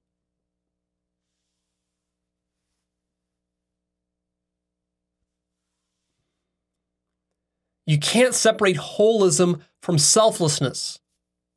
They're utterly entangled. Now, here's one more warning, which is a little tricky. Watch out. This is a trap that many of you will fall into. So far, the way that I've been presenting this holism idea is as though we have reductionism on this side and holism on this side, and that reductionism is bad, holism is good, so adopt holism, throw away reductionism, judge it and condemn it, and now just be holistic and only think about wholes, and that's it. This is holism as the polar opposite of reductionism. If you think this way, you're actually not being truly holistic, because there's really two versions of holism. See if you can grasp this. It's a little bit subtle, but also it's pretty easy to understand. So let's define the following distinction. Make this distinction in your mind. There is holism with a lowercase h, and there's holism with an uppercase h. What's the difference? The difference is that the little h holism is the polar opposite of reductionism, creating a new duality, which of course is unholistic. So it's when you act and try to be holistic, but you're still not fully holistic because you have created a duality between you and reductionism. You've drawn your boundary that still excludes some stuff. Whereas true holism with, absolute holism with an capital H, we'll call that absolute holism. Absolute holism is so holistic that it even incorporates reductionism into it, and it incorporates and integrates the unholistic people and things that's going on everywhere. So when you're operating under the lowercase h holism, you will see unholistic people everywhere, and you will judge them and demonize them and criticize them and hate them. And that's not very holistic.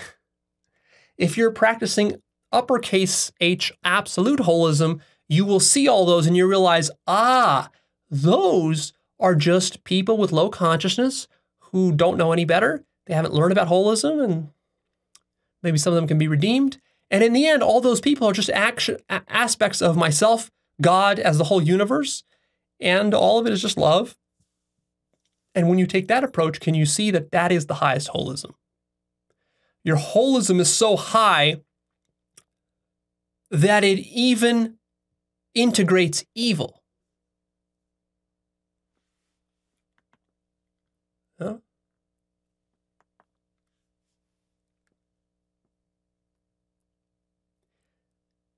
The lowercase h holism still thinks that there is a good, which is holism, and then there is a bad, which is the opposite of holism. But can you see how that's limited? If your goal was to truly be holistic, actually, not as an ideology or anything like that, you would have to incorporate all of the evil and all the stuff you don't like and all the unholistic stuff. You can't just say, well, I'm going to be holistic and fuck everybody else. They can do whatever they want. And if they're unholistic, then they're bad and they're wrong and they're evil. If you say that, you're not truly being holistic.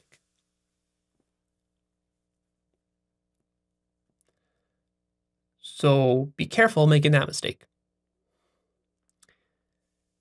Being holistic in an absolute sense is one of the most difficult things you can do because you can see how threatening it is to the ego. You have to surrender so much to be able to accept all that evil and all that lack of holism in the world. Because you know what? Just because you decide to be holistic does not mean people are going to start to be nice to you. You might be holistic, but people will try to rob you, scam you, hurt you, attack you, maybe even kill you, enslave you, exploit you. And you have to be so holistic that you realize, oh yeah, all of that is just an aspect of myself, of the universe. It's just different manifestations of love at various densities. And if you could do that, then you would truly be holistic. Can you see?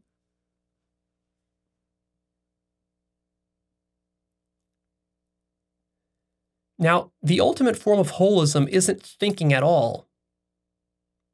We've been talking about thinking here a lot, but there's only so far you can go with thinking. The ultimate form of holism is pure infinite consciousness. Holism is actually a function of consciousness.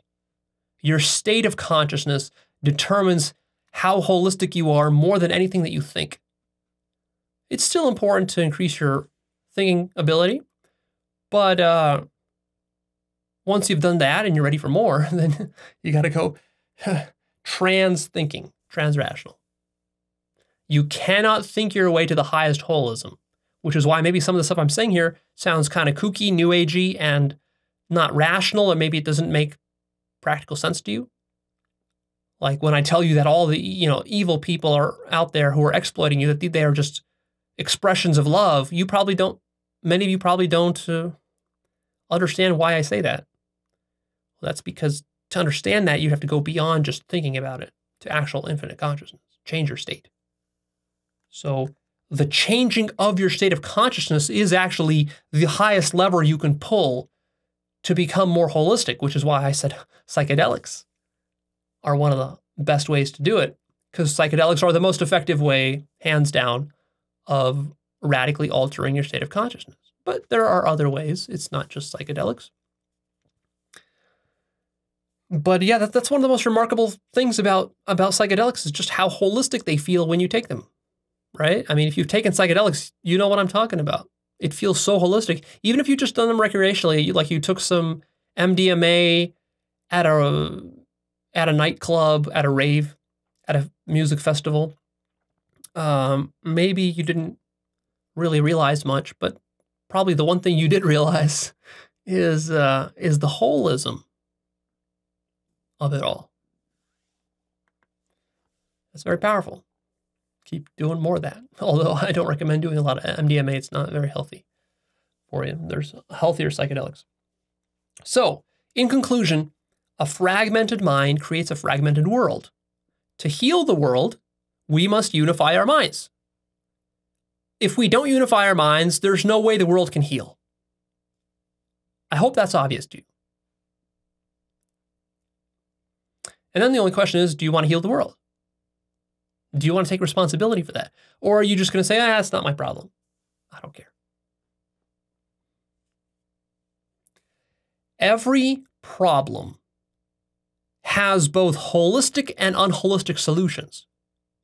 So here you have to be careful, because a lot of times you face a problem in your life, personally or collectively, and you're looking for a solution. But sometimes you're so desperate, you just want a solution, you'll take any solution. And you'll forget that there are different kinds of solutions. There's not just one solution. There are unholistic solutions and holistic solutions. And so you have to be very careful here not to get suckered into unholistic solutions. For example, if you're broke and you got to pay your bills, an unholistic solution might be to go rob a bank. Or another unholistic solution might be to go, take a course on Wall Street day trading and become a Wall Street day trader. And to think that, this will solve my problems. No, you're just kicking the can down the road. Your problems will keep multiplying. Chances are you'll lose all your money anyways, whatever little you have left, and you'll be even broker than you are right now. That's the reality of unholistic solutions. Or maybe you're feeling heartbroken after a intimate relationship collapsed of yours. So you go, you're looking for a solution to your misery, and you go and you shoot up some heroin. Well, that would be a very unholistic solution. A holistic solution, for example, in the case of, if you're broke, you might get serious about starting a business. And you might start researching that. Not a get-rich-quick scheme, but a serious actual business where you generate value and work hard at it. That would be a holistic solution. If you're feeling bad after a big breakup, rather than splurging on a bucket of ice cream or some heroin, a more holistic solution might be something like you take a week off, you do a solo retreat, maybe treat yourself a little bit, maybe you can even afford to buy a plane ticket to Hawaii. Just go there and just kind of bask in your misery while you're walking around the beach and looking at beautiful stuff, and just, contemplate why your relationship went wrong and what you're going to do next time, and just kind of make it a little bit meditative like that. That might be a holistic way to go about that. And what you should know is that if you encounter a problem in your life that you feel is impossible to solve, most likely it's simply because your approach to that problem was not holistic enough. And this is a beautiful thing if you realize this, because this can give you so much optimism and hope in your life. Like if you have a health problem, if you have a business problem, if you have a financial problem, if you have a drug addiction problem, alcohol problem, overeating problem, problem getting laid, getting a date, a problem meditating, a problem with depression or your emotions, a problem with your insecurity and low self-esteem. And you've been trying to solve that problem. The problem is that you've been trying to solve it within a certain narrow paradigm. An unholistic approach you've been taking. So if you really want to solve that problem, you got to ask yourself sort of a meta question here is like, God damn it. I've been trying to build this business for the last 5 years. I keep failing and failing and failing. I'm still stuck in wage slavery. I don't know what to do. Is it just the universe? Am I cursed? Is this just how it's supposed to be? No. Ask the meta question, how is my thinking not sufficiently holistic enough to crack this problem? That's powerful. And then you might realize something like, wait a minute, yeah, I've been trying to work hard at this business, but I've been working hard, but I didn't study how business works enough. Maybe I got to go buy books. Or maybe what I really need, I read a bunch of books already and they didn't work. Maybe what I really need is I need to find a mentor face to face. He can point out my problems to me. So maybe you go find a mentor. Or maybe you say the reason my business wasn't working was because the business I was working on, I wasn't fully passionate about. I didn't care about it as much. Therefore, I wasn't motivated enough. And then maybe you go take my life purpose course and then you find your life purpose. And then maybe that helps you, whatever. Or maybe, I've been trying to build this business, but I was too focused on building the product, but I wasn't focused enough on marketing. Maybe I got to go study marketing. So you go study marketing. And that will be the key that unlocks that problem. Very powerful. So, can you see that division, fragmentation, and reductionism is not bad? It's only bad in the relative sense.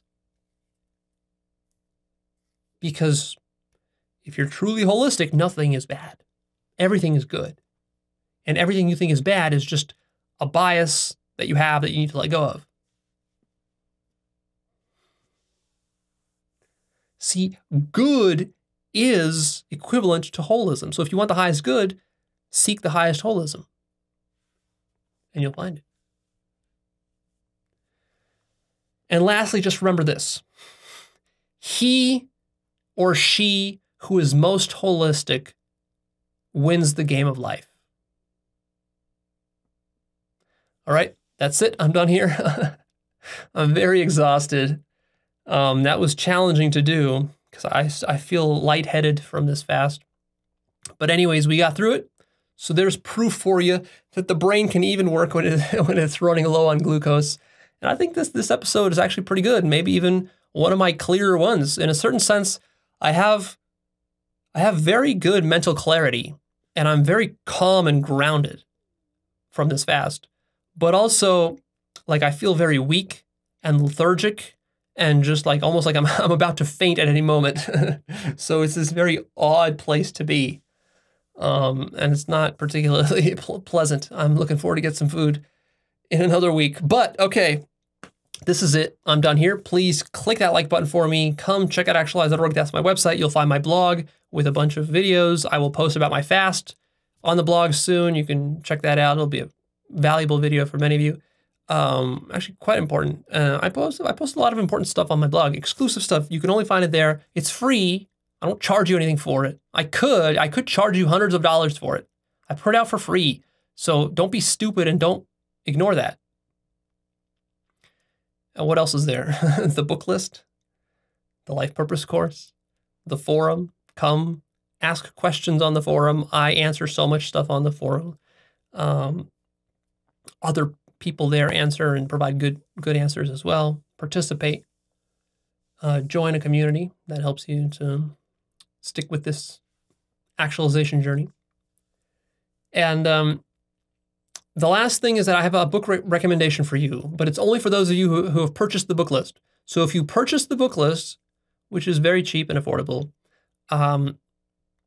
go into the book list and look for a book. Use the search function, Control F, search for David Bohm. On that book list, I think I have 2 books by David Bohm. One of them is called Implicate Order. Not that one. There's another one. Find that one and read it and study it deeply, because it's all about this problem of a lack of holistic thinking and why holistic thinking is so important. Read that book. It's a killer book in combination with this entire holistic thinking episode.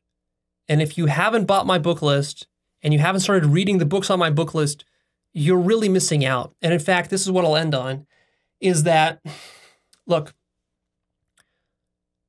my videos are pretty deep and long, and it makes you think that, oh, well, I've watched so many of Leo's deep videos and long videos that surely this is enough theory. Surely I don't need to read any books. You do.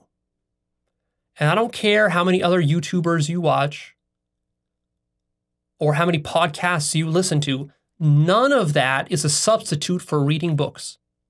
There's something you get from books that you can't get from any audio or visual source. You must read these books. There's detail in there that will interconnect many of the concepts.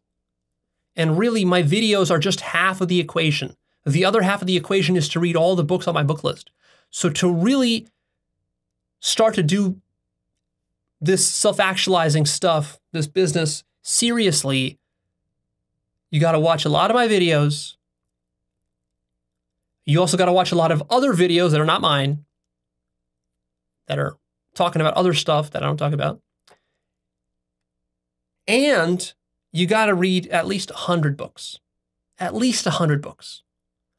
Make the goal over the next 5 years to read 100 books from my book list. This is one of the best things you'll ever do in your life. It's one of the best investments in your life. It's not expensive. It'll cost you virtually nothing other than your time and effort. Yes, it will take a bit of time. Quite a bit of time. But man, this is gonna help you understand so much stuff. There's just so much detail to these topics that we're talking about that I can't possibly deliver it all to you as much as I try, even through these long ass 2-3 hour videos and these multiple episode series. It just can't happen.